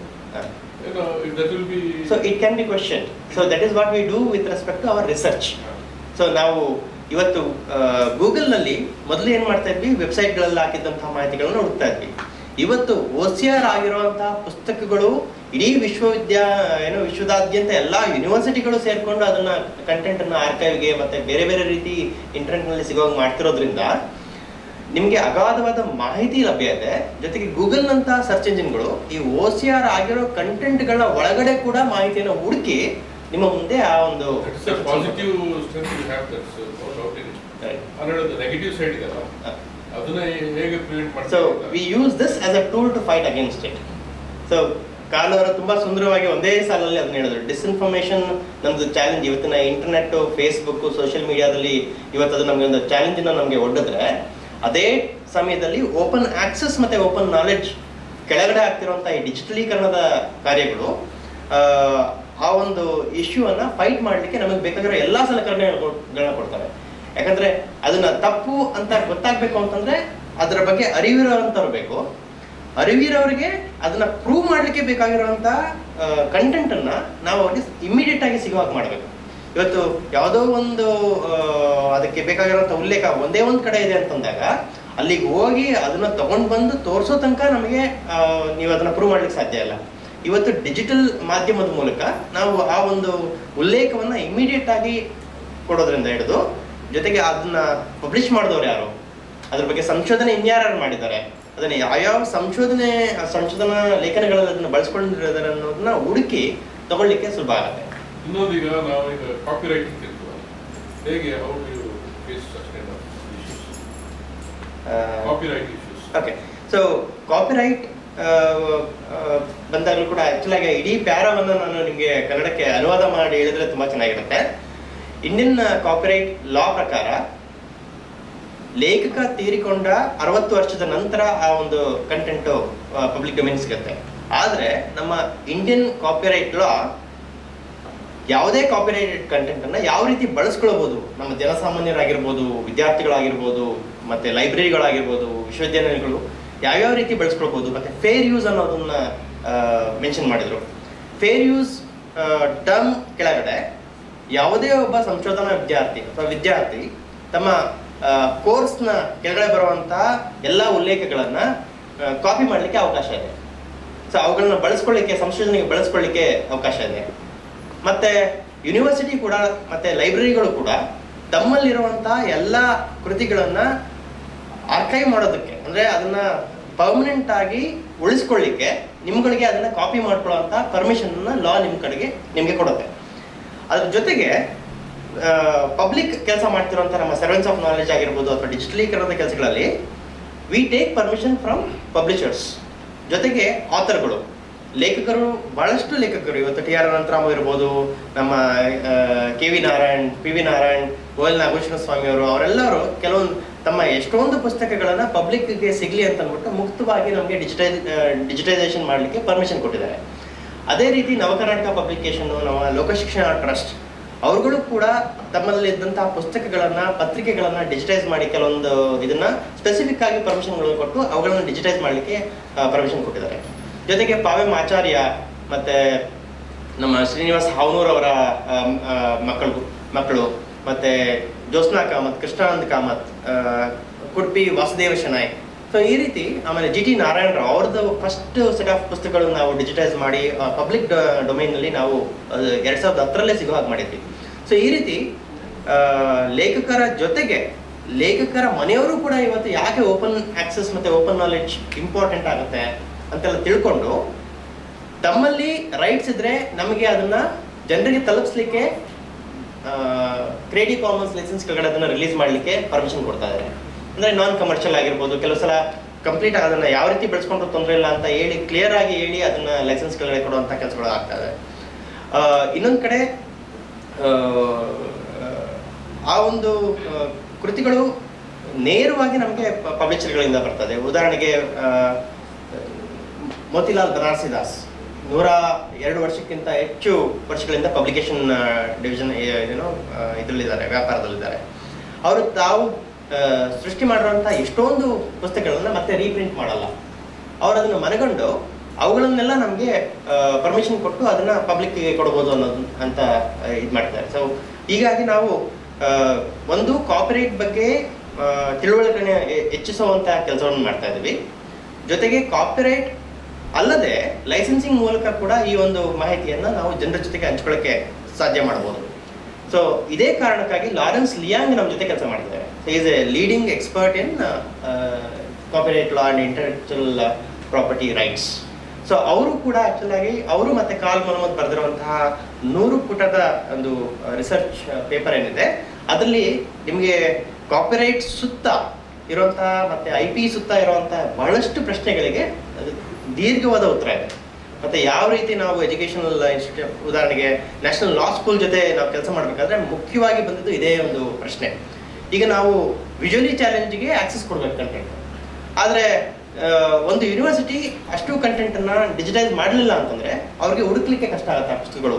Visually challenge ಅವ್ರಿಗೆ ಮೊದಲನೇ ದಿನಗಳಲ್ಲಿ ಅವರು ತಮ್ಮ ಲೆಕ್ಚರರ್ಗಳು ಮತ್ತು ಲೈಬ್ರರಿಯನ್ನು ಕೊಡ್ತಿದ್ದಂಥ ಪುಸ್ತಕಗಳನ್ನು ಮಾತ್ರ ಬ್ರೈಲ್ಗೆ ಇದು ಮಾಡಿಕೊಂಡು ಓದ್ತಾ ಇದ್ರು. ಇವತ್ತೇನಾಗ್ತದೆ, ಅವ್ರಿಗೆ ಕಂಪ್ಯೂಟರ್ನಲ್ಲೇ ಪುಸ್ತಕಗಳನ್ನ ಓದೋವಂಥ ಅವಕಾಶ ಇದೆ, ಟೆಕ್ಸ್ಟ್ ಸ್ಪೀಚ್ ಬಳಸ್ಕೊಂಡು ಓದೋವಂಥ ಅವಕಾಶ ಇದೆ. ಜೊತೆಗೆ ಇಡೀ ಪುಸ್ತಕಗಳ ಇಂಡೆಕ್ಸ್ ಕಂಪ್ಯೂಟರೀಕರಣ ಆಗಿರೋದ್ರಿಂದ ಅವರು ಕೋರ್ಸ್ ಆಫ್ ಇನ್ಸ್ಟ್ರಕ್ಷನ್ ಕೊಡ್ತಿದ್ದಕ್ಕಿಂತ ಜಾಸ್ತಿ ಪುಸ್ತಕಗಳನ್ನು ಹುಡುಕೊಳ್ಳಿಕ್ಕೆ ಇವತ್ತು ಸಾಧ್ಯ ಆಗಿದೆ. ಸೊ ಇದನ್ನು ನಾವು ರೀಸೆಂಟಾಗಿ ಕಳೆದ 2-3 ವರ್ಷಗಳಿಂದ ಅಬ್ಸರ್ವ್ ಮಾಡಿರುವಂಥದ್ದು. ಮತ್ತು ಕೆಲವು ಸಲ ಲೈಬ್ರರಿಯನ್ಗೆ ಆ ಪುಸ್ತಕ ಇತ್ತು ಅನ್ನೋದು ಮರ್ತೋಗಿರುತ್ತೆ. ಸೊ ಈ ಹುಡುಗರು ಇವತ್ತು ಆ ಹೊಸ ಪುಸ್ತಕಗಳನ್ನು ಹುಡುಕೊಳ್ಳಿಕ್ಕೆ ಇವತ್ತು ಸಾಧ್ಯ ಆಗಿದೆ. ಹೆಚ್ಚು ಮುದ್ರಿತ ಸಂಗತಿಗಳ ಕಡೆ ನಿಮ್ಮ ಮಾತುಗಳು ಜಾಸ್ತಿ ಇದೆ. ಮುದ್ರಿತ ಪುಸ್ತಕಗಳನ್ನು ಡಿಜಿಟೈಸ್ ಮಾಡ್ತಾ ಇದ್ದೀವಿ. ಈಗ ಮ್ಯಾನುಸ್ಕ್ರಿಪ್ಟ್ ಸಿಗ್ತದೆ, ಮ್ಯಾನುಸ್ಕ್ರಿಪ್ಟ್ ಅನ್ನ ಮಾಡ್ಲಿಕ್ಕೆ ಏನ್ ಮಾಡಿದ್ರೆ ಅದರಲ್ಲಿ ಓಶಿಯರ್ ಬಳಸಲಿಕ್ಕೆ ಸಾಧ್ಯ ಆಗಿದೆ ಕನ್ನಡದಲ್ಲಿ. ಅದರಲ್ಲಿ ಒಂದೆರಡು ಇಂಪಾರ್ಟೆಂಟ್ ಇದಿದೆ ಹೇಳ್ತೀನಿ. ಒಂದು, ಮ್ಯಾನುಸ್ಕ್ರಿಪ್ಟ್ಗಳನ್ನ ಇನ್ನೂ ಕಂಪ್ಲೀಟ್ ಆಗಿ OCR ಮಾಡಲಿಕ್ಕೆ ಸಾಧ್ಯ ಇಲ್ಲ, ಅದು ವರ್ಕ್ ಇನ್ ಪ್ರೋಗ್ರೆಸ್. ಇವತ್ತು ಮಿಥಿಕ್ ಸೊಸೈಟಿ ಜೊತೆ inscription stones of ಬ್ಯಾಂಗ್ಳೂರ್ನವರು 3D digitisation ಮಾಡ್ತಾ ಇದ್ದಾರೆ ಎಲ್ಲ ಇನ್ಸ್ಕ್ರಿಪ್ಷನ್ಗಳನ್ನ. ನಾವೇನು ಮಾಡ್ತಿದ್ದೇವಪ್ಪ ಅಂತಂದರೆ ಪುಸ್ತಕಗಳ ರೀತಿಯಲ್ಲೇ ಹಸ್ತಪ್ರತಿಗಳನ್ನು, ಈಗ ನೀವು ತಾಳೆಗರಿಗಳಿರ್ಬೋದು ಮತ್ತು ತಾಳಪತ್ರಗಳಿರ್ಬೋದು, ಅವುಗಳನ್ನು ಡಿಜಿಟೈಸ್ ಮಾಡಿದ್ವಿ. ಮೈಸೂರಿನಲ್ಲಿ ಸಿಕ್ಕಂತಹ ಸುಮಾರು 200 ವರ್ಷಕ್ಕಿಂತ ಹಳೆಯ ತಾಳಪತ್ರಗಳನ್ನು ಡಿಜಿಟೈಸ್ ಮಾಡಿದ್ವಿ. ರೀಸೆಂಟಾಗಿ ನಮ್ಮ ಇಂಟ್ಯಾಚ್ನವ್ರ ಜೊತೆ ಸೇರಿಕೊಂಡು ಒಂದು 3 ವೈದ್ಯಕೀಯ ಎಲ್ಲ ಕಡೆ ಆಲ್ ಇಂಡಿಯಾ ಹೌದು ಎಕ್ಸಸ್ ಮಾಡ್ಲಿಕ್ಕೆ ಆಗ್ತಿಲ್ಲ. ಓಶಿಯರ್ ಇದ್ದೇ ಇರೋದ್ರಿಂದ ಎಕ್ಸಸ್ ಮಾಡ್ಲಿಕ್ಕೆ ಆಗ್ತಿಲ್ಲ. ನೀವು ಮುದ್ರಿತದಲ್ಲಿ ಈಗಾಗಲೇ ಮಾಡ್ತಿದ್ದೀರಿ, ಅದನ್ನ ಏನ್ ಮಾಡ್ಲಿಕ್ಕೆ ನಾವು ಪ್ಲಾನ್ ಮಾಡಿ. ಸೊ ಇದನ್ನ ಮಾಡ್ಲಿಕ್ಕೆ ನಾವು ಬೇರೆ ಬೇರೆ ರೀತಿಯ ಪ್ರಾಜೆಕ್ಟ್ ನಡೀತಾ ಇದೆ. ಒಂದು, ಇತ್ತೀಚೆಗೆ ನಾನು ಮೊನ್ನೆ ಸೋಷಿಯಲ್ ಮೀಡಿಯಾದಲ್ಲಿ ಪೋಸ್ಟ್ ಹಂಚ್ಕೊಂಡಿದ್ದೆ. ಇಂಡೋನೇಷ್ಯಾ ಮತ್ತು ಮಲೇಷ್ಯಾಗಳಲ್ಲಿ ಬಹಳಷ್ಟು ಹಳೆಯ ಇನ್ಸ್ಕ್ರಿಪ್ಷನ್ ಇರುವಂತಹ ಲಿಪಿಗಳನ್ನು ಸುಲಭವಾಗಿ ರೀಕ್ರಿಯೇಟ್ ಮಾಡಲಿಕ್ಕೆ ಸಾಧ್ಯ ಆಗುವಂಥ ಫಾಂಟ್ಗಳನ್ನು ಡೆವಲಪ್ ಮಾಡಿದ್ದಾರೆ ಒಂದಿಷ್ಟು ಜನ ಹುಡುಗರು. ಇಲ್ಲೂ ಕೂಡ ಆ ಒಂದು ಕೆಲಸಗಳು ನಡೀತಾ ಇದೆ. ಬರೀ ಇಷ್ಟೇ ಅಲ್ಲ, ಈ ಮುದ್ರಿತ ಪ್ರತಿಗಳಲ್ಲೂ ಕೂಡ ನಾವು ಕಂಪ್ಯೂಟರ್ ಬರೋಕ್ಕಿಂತ ಮುಂಚೆ ಬಂದಂತಹ ಪುಸ್ತಕಗಳಿದೆ, ಅವುಗಳನ್ನು ನೇರವಾಗಿ ನಾವು OCR ಮೂಲಕ ಓದಲಿಕ್ಕೆ ಸಾಧ್ಯ ಇಲ್ಲ ಇದುವರೆಗೆ.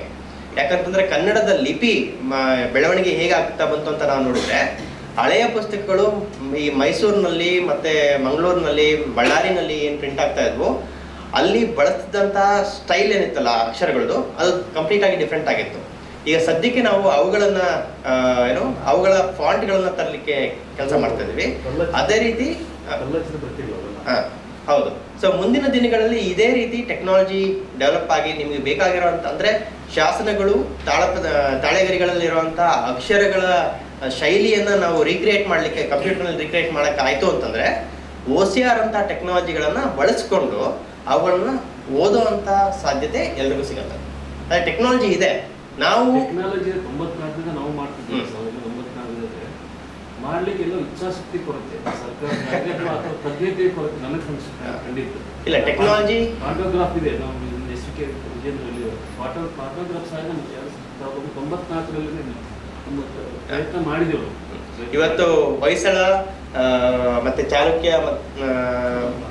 ಕದಂಬರ ಲಿಪಿಗಳನ್ನ ಇವತ್ತು ನಮ್ಮ fonts.sanchaya.net ಹೋದ್ರೆ ನೀವು ಆ ಏನು ಇನ್ಸ್ಕ್ರಿಪ್ಷನ್ ಓದ್ತಿರಲ್ಲ ಅದನ್ನ ಟೈಪ್ ಮಾಡಿ ನೀವು ಅಲ್ಲೇ ಅದನ್ನ ನೋಡ್ಕೊಳ್ಬೋದು. ಅದನ್ನ ಇವತ್ತು ಇದನ್ನ OCRಗೆ ಅಳವಡಿಸುವಂತ ಕೆಲಸ ಮಾತ್ರ ಬಾಕಿ ಇದೆ ಇವಾಗ. ನೀವುಗಳೆಲ್ಲ ಕೈ ಜೋಡಿಸಿದ್ರೆ ಖಂಡಿತ ಮಾಡಬಹುದು ಸರ್. ಇನ್ನೊಂದು ಈ ಡಿಜಿಟಲ್ ಆರ್ಕೈವ್ ಇನ್ಫಾರ್ಮೇಶನ್ ಎಲ್ಲ ಪ್ರೈವೇಟ್ ಡೊಮೈನ್ ಇದೆ sir. Public access ಆಗಂಗೆ public domain ಯಾಕೆ ಆಗ್ತಾ ಇಲ್ಲ? ಸೊ ಆ ಕೆಲಸವನ್ನೇ ಜಸ್ಟ್ ಒಂದು ಯಾವುದೋ ಒಂದು ಕನ್ನಡ ಈಗ ಬೇರೆ ಬೇರೆ ಆಥರ್ ಬುಕ್ಸ್ ನಾವು ಸರ್ಚ್ ಮಾಡುವಂತಾಗ ಪ್ರೈವೇಟ್ ಡೊಮೈನ್ಗೆ ಹೋಗ್ಲೇಬೇಕು ಸರ್. ಅಲ್ಲಿ ಪಬ್ಲಿಕ್ ಆಕ್ಸೆಸ್ ಆಗಲ್ಲ. ಸೊ ಇದ್ರ ಬಗ್ಗೆ ನಿಮ್ಮ ಓಕೆ. ಸೊ ಕನ್ನಡದಲ್ಲಿ ಇದುವರೆಗೆ ಪ್ರೈವೇಟ್ ಆರ್ಕೈವ್ ಅಂತ ಯಾವುದೋ ಮೇಜರ್ ಆಗಿ ಆಗಿಲ್ಲ. ಓಕೆ. ಸೊ ಡಿಜಿಟೈಸ್ ಆಗಿ ಅಥವಾ ಸಮುದಾಯವಾಗಿ ಜನ ಏನು ಡಿಜಿಟೈಸ್ ಮಾಡಿ ಆನ್ಲೈನ್ ಅಪ್ಲೋಡ್ ಮಾಡ್ಕೊಂಡಿದ್ದಾರೆ. ಯೂಟ್ಯೂಬ್ ಅಲ್ಲಿ ನಾವು ಜಸ್ಟ್ ಟೈಪ್ ಮಾಡೋದ್ರಲ್ಲಿ ವಾಯ್ಸ್ ಇದು ಕೊಡೋದ್ರೆ ಇನ್ಫಾರ್ಮೇಶನ್ ಆಕ್ಸೆಸ್ ಆಗುತ್ತೆ ಸರ್. ಈ ಥರ ಯಾಕಿಲ್ಲ ಆಗಲ್ಲ? ಯಾಕೆ ಮಾಡ್ತಾ ಇಲ್ಲ ಅವರು? ಯಾರು ಮಾಡ್ಬೇಕಂತ ಹೇಳಿ? ನಾವೇ ಸರ್. ಕನ್ನಡವನ್ನ ಕನ್ನಡಿಗರು ಮಾಡ್ಕೊಳ್ಬೇಕು. ಸೊ ಅದೇ ಕೆಲಸವನ್ನ ಮಾಡ್ತಾ ಇಲ್ಲ ಸರ್. ಸಂಚಯ ನೀವು ಯಾಕೆ ಮಾಡ್ತಾ ನಾವು ಮಾಡ್ತಾ ಇದೀವಿ ಕೆಲಸಗಳನ್ನ. ಆ ಥರ ಇಲ್ಲ ಸರ್. ನಾನು ಸರ್ಚ್ ಮಾಡಿಲ್ಲ. ತಿರುಪತಿಯಲ್ಲಿ ಇನ್ನೊಂದು ಕ್ವಶನ್ ನಮ್ಮಲ್ಲಿ ಕಿವುಡ ಮತ್ತು ಮಕ್ಕಳು ಬೇಕಾಗ್ತದೆ. ಸಾಧ್ಯ ಮೊದಲ ಬಾರಿಗೆ ಚಿತ್ರಕಲೆಗೆ ಕಿವುಡ ವಿದ್ಯಾರ್ಥಿಗಳು, ಸಂಗೀತಕಾರನ ವಿದ್ಯಾರ್ಥಿಗಳು ಈಗ ಟೆಕ್ಸಸ್ ಮಾಡಲಿಕ್ಕೆ ನಮ್ಮಲ್ಲಿ ಏನಾದ್ರು ಮೊದಲ ಬಾರಿ ವರ್ಷದವರೆಗೆ ಆಗಿಲ್ಲ. ಒಂದು ವಿನಂತಿ. ಓಕೆ. ನಿಮಗೆ ಇನ್ನೊಂದು ನೀವು ಈ ವಿಷಯ ಕೇಳಿದ್ದಕ್ಕೆ ಹೇಳ್ತೀನಿ. ಒಂದು very interesting technology which car is building, optical music recognition ಅಂತ ಹೇಳ್ತಾರೆ. So is working on that. So ಅದೇನು ಮಾಡುತ್ತಪ್ಪ ಅಂತಂದರೆ ಪುಸ್ತಕಗಳಲ್ಲಿರುವಂತಹ ಸಂಗೀತದ ನೋಟ್ಸ್ ಏನು ನಾವು ಪ್ರಿಂಟ್ ಮಾಡಿರ್ತಾರೆ ಅವುಗಳನ್ನು ಈ OCR ಮಾಡಿ ತಗೊಂಡು XML ಅಂತ ಹೇಳ್ತೀವಿ ನಾವು, ಕಂಪ್ಯೂಟರ್ಗೆ ಅರ್ಥ ಆಗೋ ಒಂದು ಭಾಷೆಗೆ ತರ್ಜುಮೆ ಮಾಡಿ ಮತ್ತೆ ಎಲೆಕ್ಟ್ರಾನಿಕ್ ಮಾಧ್ಯಮದ ಮೂಲಕ ಬೇರೆ ಬೇರೆ ರೀತಿಯ ವಾದ್ಯಗಳಲ್ಲಿ ಅವುಗಳನ್ನು ನುಡಿಸುವಂಥ ಕೆಲಸಗಳನ್ನು ಇವತ್ತು ಕಾಲಮಾನದಲ್ಲಿ ಮಾಡ್ತಾ ಇದ್ದಾರೆ. ಮುಂದಿನ ದಿನಗಳಲ್ಲಿ ಅವುಗಳನ್ನು ಭಾರತೀಯ ವಾದ್ಯಗಳಿಗೆ ಅಳವಡಿಸ್ಕೊಂಥ ಕೆಲಸಗಳು ಸಾಧ್ಯ ಆಗುತ್ತೆ. ಆದರೆ ಅದಕ್ಕೆ ಬೇಕಾಗಿರೋ ಪುಸ್ತಕ ಇತ್ಯಾದಿಗಳನ್ನು ನಾವು ಫಸ್ಟ್ ಡಿಜಿಟೈಸ್ ಮಾಡಿ ಅದು ಈ OCR ಇತ್ಯಾದಿಗಳಿಗೆ ಓದೋ ಹಾಗೆ ಮಾಡುವಂಥ ಜವಾಬ್ದಾರಿ ನಮ್ಮ ಮೇಲಿದೆ. ಸೊ ಅದೊಂದಾಗ್ತದೆ. ಸೊ ನಿಮ್ಮ ಪ್ರಶ್ನೆಗೆ ಉತ್ತರ ಹೇಳ್ಬೇಕು ಅಂತಂದರೆ TTS ಟೆಕ್ಸ್ಟ್ ಟು ಸ್ಪೀಚ್ ಅಥವಾ ಸ್ಪೀಚ್ ಟು ಟೆಕ್ಸ್ಟ್ ಬಗ್ಗೆ ಹೇಳ್ತೀರಿ ನೀವು. ಇವತ್ತು ನಾವು ಡಿಜಿಟೈಸ್ ಮಾಡಿರೋ ಎಲ್ಲ ಪುಸ್ತಕಗಳು OCR ಆಗಿರೋದ್ರಿಂದ ಇವತ್ತು ನೀವು ಯಾವುದೇ ಸರ್ವೆಂಟ್ಸ್ ಆಫ್ ನಾಲೆಜ್ ಕೆಳಗಡೆ ಇರುವಂಥ ಅಥವಾ ಆರ್ಕೈವ್ನಲ್ಲಿ ಈಗ ಅಪ್ಲೋಡ್ ಆಗ್ತಿರೋಂಥ ಹೊಸ ಪುಸ್ತಕಗಳನ್ನು ನೀವು ನಿಮ್ಮ ಬ್ರೌಸರ್ನಲ್ಲಿ ತೆಗೆದ್ರೆ ನಿಮಗೆ speech to text to speech ನೀವು ಕೇಳಿಸ್ಕೊಂಡು ಆ ಪುಸ್ತಕಗಳನ್ನು ಓದೋವಂಥ ಅವಕಾಶ ಈಗಾಗಲೇ ನಿಮ್ಗೆ ಸಿಕ್ಕಿದೆ. ಆದರೆ ನಾನು ಹೇಳ್ತಿರೋ ಹಾಗೆ OCRಗೆ ಒಂದು ಲಿಮಿಟೇಷನ್ ಇದೆ. ಕೆಲವೊಂದು ಪುಸ್ತಕಗಳನ್ನ ನಿಮಗೆ ಆಲ್ಮೋಸ್ಟ್ 90 to 95% ನಿಮ್ಗೆ ಅದು OCR ಮಾಡಿ ನೀಟಾಗಿ ಕೊಡುತ್ತೆ. ಆದರೆ ಕೆಲವೊಂದನ್ನ ಅದು ಇನ್ನೂ ಪ್ರಾಸೆಸ್ ಮಾಡೋಕ್ಕೆ ಸಾಧ್ಯ ಆಗ್ತಿಲ್ಲ. ಯಾಕಂತಂದ್ರೆ ಅಷ್ಟು ಟೆಕ್ಸ್ಟ್ ಇನ್ನೂ ಅದನ್ನ ಟ್ರೈನ್ ಮಾಡಿಲ್ಲ ನಾವು. ಸೊ ಅದನ್ನ ಮಾಡ್ತಾ ಬಂದ ಹಾಗೆ ಮುಂದಿನ ದಿನಗಳಲ್ಲಿ ಟೆಕ್ಸ್ಟ್ ಸ್ಪೀಚ್ ನೀವು ಸ್ಕ್ಯಾನ್ ಮಾಡ್ತಿದ್ದಾಗೆ ಆ ಪುಸ್ತಕಗಳನ್ನ ನೀವು ಓದಲಿಕ್ಕೆ ಅಂದರೆ ವಿಜುವಲಿ ಚಾಲೆಂಜ್ ಕೂಡ ಓದಲಿಕ್ಕೆ ಅದು ಸಾಧ್ಯ ಮಾಡಿಕೊಡುತ್ತೆ. ಅದೇ ರೀತಿ ಸ್ಪೀಚ್ ಟು ಟೆಕ್ಸ್ಟ್ ಮಾಡಬೇಕು ಅಂತಂದರೆ ಭಾಳಷ್ಟು ಬೇರೆ ಬೇರೆ ರೀತಿಯ ಕೆಲಸಗಳಾಗಬೇಕಾಗುತ್ತೆ. ಕೆಲವೊಂದನ್ನೆಲ್ಲ ನಾವು ಡಿಸ್ಕಸ್ ಮಾಡಿದ್ದೀವಿ. ಅದನ್ನು ಇನ್ನೂ ಮುಂದಿನ ಹಂತಕ್ಕೆ ತಗೊಂಡು ಹೋಗಬೇಕಾಗಿದೆ. ವರ್ಡ್ ಕಾರ್ಪಸ್ ಬೇಕು ಮತ್ತು ವಾಯ್ಸ್ ಕಾರ್ಪಸ್ ಬೇಕು. ಯೂನಿವರ್ಸಿಟಿ ಹಂತದಲ್ಲಿ ನಡೀತಿರೋಂಥ ಎಷ್ಟೊಂದು ರಿಸರ್ಚ್ ಕಂಟೆಂಟ್ ಏನಿದೆ. ಈಗ ನೀವು ಓರಲ್ ಹಿಸ್ಟ್ರಿ ಇರ್ಬೋದು, ನೀವು ರೆಕಾರ್ಡ್ ಮಾಡುವಂಥ ವಿಡಿಯೋಗಳಿರ್ಬೋದು, ಬೇರೆ ಬೇರೆ ಪ್ರದೇಶಕ್ಕೆ ಹೋಗಿ ನೀವು ನಮ್ಮ ಡೈಲೆಕ್ಟ್ಸ್ ಏನಿದೆ ಕನ್ನಡದ್ದು ಅವುಗಳನ್ನು ನೀವೇನು ರೆಕಾರ್ಡ್ ಮಾಡ್ತೀರಾ ಅವುಗಳನ್ನು ಈ ಟೆಕ್ನಾಲಜಿಗೆ ಸಿಗೋ ಹಾಗೆ ಮಾಡಬೇಕು. ನೀವು ಲೋಕಲ್ ಆಗಿ ರೆಕಾರ್ಡ್ ಮಾಡಿ ಇಟ್ಕೊಳ್ಳೋದಕ್ಕಿಂತ ಅವುಗಳು ಸಿಗೋ ಹಾಗೆ ಎಷ್ಟು ಮಾಡ್ತೀವೋ ನಾವು, ಆಗ ಗೂಗಲ್ ಇತ್ಯಾದಿಗಳು ಕ್ರಿಯೇಟ್ ಮಾಡ್ತಿರೋಂಥ ಹೊಸ ಟೆಕ್ನಾಲಜಿಗಳ ಜೊತೆ ನಾವು ನಮ್ಮ ಕನ್ನಡದ ಭಾಷೆ ಇದೆ ಅಂತ ನೋಡ್ಕೊಳ್ಳಿಕ್ಕೆ ಸಾಧ್ಯ ಆಗುತ್ತೆ. ಈ ಮುಂದಿನ ದಿನಗಳಲ್ಲಿ ಗೂಗಲ್ ರಿಸರ್ಚ್ ಲ್ಯಾಬ್ ಕೂಡ ನಮ್ಮ ಜೊತೆ ಕೈ ಜೋಡಿಸ್ತದೆ. ಅವರುಗಳು ಬಳಸ್ತಿರೋಂಥ ಟೆಕ್ನಾಲಜಿಯನ್ನು ನಮ್ಮ ಕನ್ನಡ ಮತ್ತು ಬೇರೆ ಇತರ ಭಾರತೀಯ ಭಾಷೆಗಳೇ ಬಳಸ್ಕೊಳ್ಳಿಕ್ಕೆ ಅವರು ನಮಗೆ ಅವಕಾಶ ಮಾಡ್ಕೊಡೋರಿದ್ದಾರೆ. ಆ ಸಮಯದಲ್ಲಿ ನೀವುಗಳು ವಿದ್ಯಾರ್ಥಿಗಳಾಗಿರ್ಬೋದು, ಸಂಶೋಧಕರಾಗಿರ್ಬೋದು, ಅಧ್ಯಾಪಕರಾಗಿರ್ಬೋದು, ಇಲ್ಲ ನಾವು ಇಂಥದ್ದು ಮಾಡ್ತೀವಿ, ಅಥವಾ ವಾಯ್ಸ್ ಮೇಲೆ ಕೆಲಸ ಮಾಡ್ತೀವಿ, ಅಥವಾ ವಿಡಿಯೋ ಮೇಲೆ ಕೆಲಸ ಮಾಡ್ತೀವಿ, ಟೆಕ್ಸ್ಟ್ ಮೇಲೆ ಕೆಲಸ ಮಾಡ್ತೀವಿ ಅಂತಂದಾಗ ಆ ಕೊಲಾಬ್ರೇಷನ್ ನಾವು ಒಟ್ಟಿಗೆ ತಗೊಂಡ್ಬರ್ಲಿಕ್ಕೆ ಸಾಧ್ಯ ಆಗುತ್ತೆ. ಸೊ ಅವುಗಳ ಮೂಲಕ ನಾವು ಕಾರ್ಪಸ್ನ ಬಿಲ್ಡ್ ಮಾಡ್ಬೇಕಾಗುತ್ತೆ ಸರ್. ಸಂಚಯದ ಮೂಲಕ ನಾವು ಈಗ ಏನು ಮಾಡ್ತಿದ್ದೀವಿ, ಬೇರೆ ಬೇರೆ ಡಿಕ್ಷನರಿಗಳು, ನಮಗೆ ಪರ್ಮಿಷನ್ ಸಿಗುವಂಥ ಡಿಕ್ಷನರಿಗಳನ್ನು OCR ಮಾಡ್ತೀವಿ, ಡಿಜಿಟೈಸ್ ಮಾಡ್ತೀವಿ, ಸ್ಕ್ಯಾನ್ ಮಾಡ್ತೀವಿ, ಅವುಗಳನ್ನ ಸಿಗೋ ಮಾಡ್ತೀವಿ. ಉದಾಹರಣೆಗೆ ಕಿಟ್ಟಲ್ನ ಅವರ ಮೂಲ ಡಿಕ್ಷನರಿ ಏನಿದೆ ಅದು ಡಿಜಿಟೈಸ್ ಆಗಿ ಇವತ್ತು ಆನ್ಲೈನ್ ಸಿಗ್ತಾ ಇದೆ. ನಮ್ಮ ಇನ್ನೊಬ್ರು ಫ್ರೆಂಡ್ ಇದೆ ಗಿಲ್ ಹೆರೋಟ್ ಅಂತಂದ್ಬಿಟ್ಟು, ಅವರು ಇವತ್ತು ನೀವು ಯಾವುದೇ ಒಂದು ಪದವನ್ನು ನೀವು ಸರ್ಚ್ ಮಾಡಿದ್ರೆ ಕಿಟ್ಟಲ್ ಡಿಕ್ಷನರಿ ಯಾವ ಪುಟದಲ್ಲಿ ಅದು ಇದೆ ಅನ್ನೋದನ್ನೇ ನಿಮ್ಗೆ ಅಲ್ಲಿಗೆ ನೇರವಾಗಿ ಕರ್ಕೊಂಡು ಹೋಗ್ತಾರೆ. ಸೊ ಅವರು ಆ ಕೆಲಸ ಮಾಡ್ತಾ ಇದ್ದಾರೆ.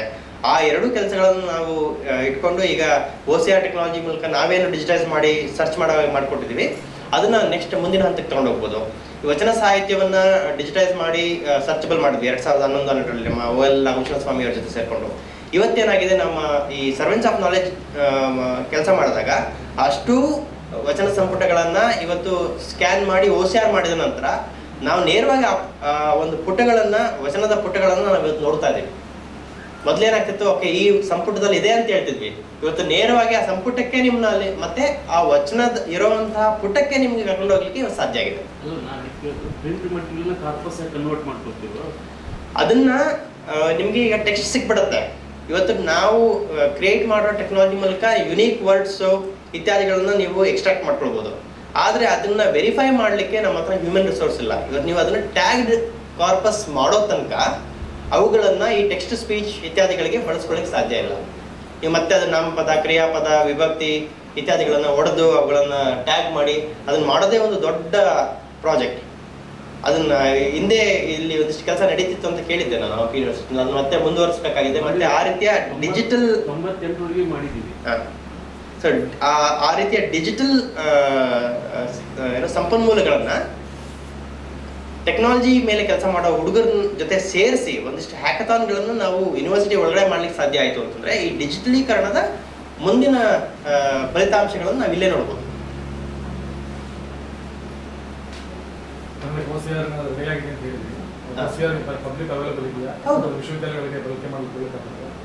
ಯಾರು ಬೇಕಾದ್ರೂ ಸುಲಭವಾಗಿ ಇವತ್ತು ಬಳಸ್ಕೋಬೋದು. 2016 ಟೆಸ್ರಾಕ್ಟ್ ಸುಮಾರು 140 ಭಾಷೆಗಳಿಗೆ ಬೆಂಬಲವನ್ನು ನೀಡಿತು. ಇವತ್ತು ಗೂಗಲ್ ವಿಷನ್ API ಅಂತೆಲ್ಲ ಏನು ಹೇಳ್ತೀವಿ ನಾವು, ಅದು ಬೇಸ್ ಆಗಿ ಬಂದಿದ್ದು ಅದರಿಂದಾನೆ. ಮತ್ತೆ ಇದನ್ನ ಬಳಸೋದು ಹೇಗೆ, ಟೆಸ್ರಾಕ್ಟ್ ಅನ್ನೋದನ್ನ ನೀವು ಇದರ ಬಗ್ಗೆ ಕನ್ನಡದಲ್ಲಿ ಈಗಾಗಲೇ ಬರ್ತೀನಿ. ಮತ್ತೆ ಅದನ್ನ V8OCR ಅನ್ನೋ ಒಂದು ಟೂಲನ್ನು ಸುಲಭವಾಗಿ ಇನ್ಸ್ಟಾಲ್ ಮಾಡಿಕೊಂಡು ಬಳಸ್ಕೊಂಡು ನೀವು OCR ಮಾಡಲಿಕ್ಕೆ ಬೇಕಾಗಿರುವಂಥ ಎಲ್ಲ ಇನ್ಸ್ಟ್ರಕ್ಷನ್ ಕನ್ನಡದಲ್ಲೇ ಇದೆ ಇವತ್ತು. ಇನ್ನೊಂದು ಪ್ರಶ್ನೆಗಳಿದೆಯಾ? ನಾನು ಕಾರ್ಯಕ್ರಮ ಮುಂದುವರಿಸ್ಲಿಕ್ಕೆ ಅವಕಾಶ. ಧನ್ಯವಾದ.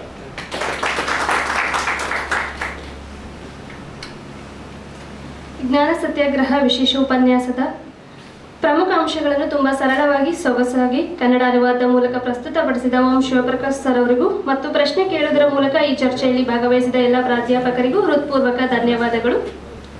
ಈಗ ಗೌರವ ಸನ್ಮಾನ. ಮೊದಲಿಗೆ ಕಾರ್ಲ್ ಪಲ್ಮುಡ, ಅಧ್ಯಕ್ಷರು, ಪಬ್ಲಿಕ್ ರಿಸೋರ್ಸ್ ಆರ್ಗನೈಸೇಷನ್ USA ಇವರಿಗೆ ಮಾನ್ಯ ಕುಲಪತಿಗಳು ಮತ್ತು ಕುಲಸಚಿವರು ಸನ್ಮಾನಿಸಬೇಕೆಂದು ವಿನಂತಿಸಿಕೊಳ್ಳುತ್ತೇನೆ. ಹಾಗೆ ಓಂ ಶಿವಪ್ರಕಾಶ್ ಸಹ ಸಂಸ್ಥಾಪಕರು, ಸರ್ವೆಂಟ್ಸ್ ಆಫ್ ನಾಲೆಜ್ ಬೆಂಗಳೂರು ಇವರಿಗೂ ಕೂಡ ಮಾನ್ಯ ಕುಲಪತಿಗಳು ಮತ್ತು ಕುಲಸಚಿವರು ಸನ್ಮಾನಿಸಬೇಕೆಂದು ವಿನಂತಿಸುತ್ತೇನೆ.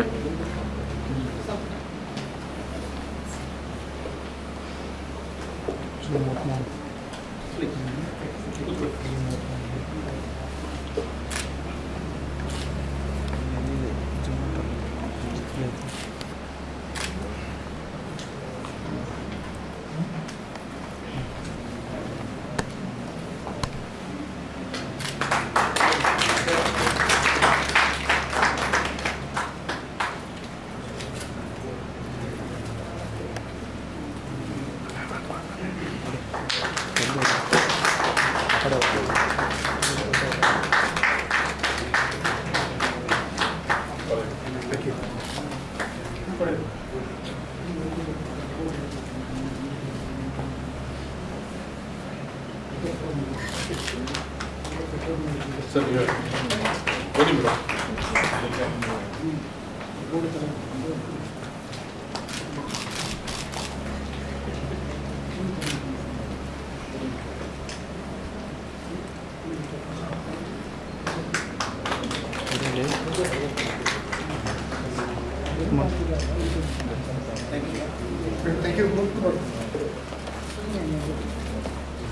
ಗೌರವ ಸ್ವೀಕರಿಸಿದ ಮತ್ತು ಸನ್ಮಾನಿಸಿದ ಎಲ್ಲ ಗಣ್ಯಮಾನ್ಯರಿಗೂ ಹೃತ್ಪೂರ್ವಕ ಧನ್ಯವಾದಗಳು. ಈಗ ಅಧ್ಯಕ್ಷೀಯ ನುಡಿ ಡಾಕ್ಟರ್ ಡಿ.ವಿ. ಪರಮಶಿವಮೂರ್ತಿ, ಮಾನ್ಯ ಕುಲಪತಿಗಳು, ಕನ್ನಡ ವಿಶ್ವವಿದ್ಯಾಲಯ ಹಂಪಿ ಇವರಿಂದ.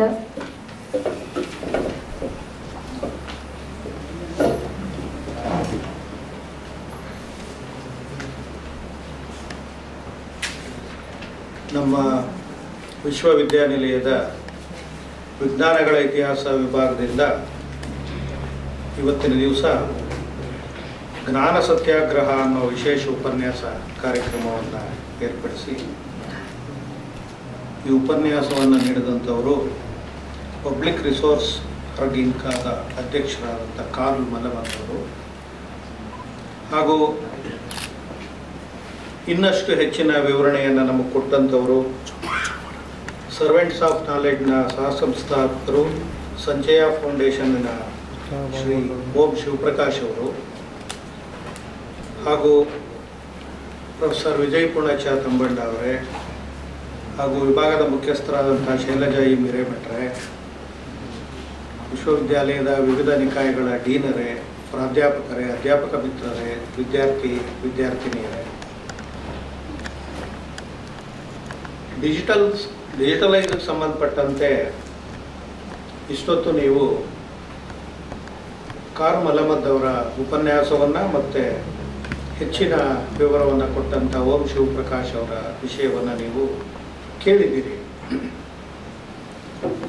ಈ ಜ್ಞಾನ ಸತ್ಯಾಗ್ರಹ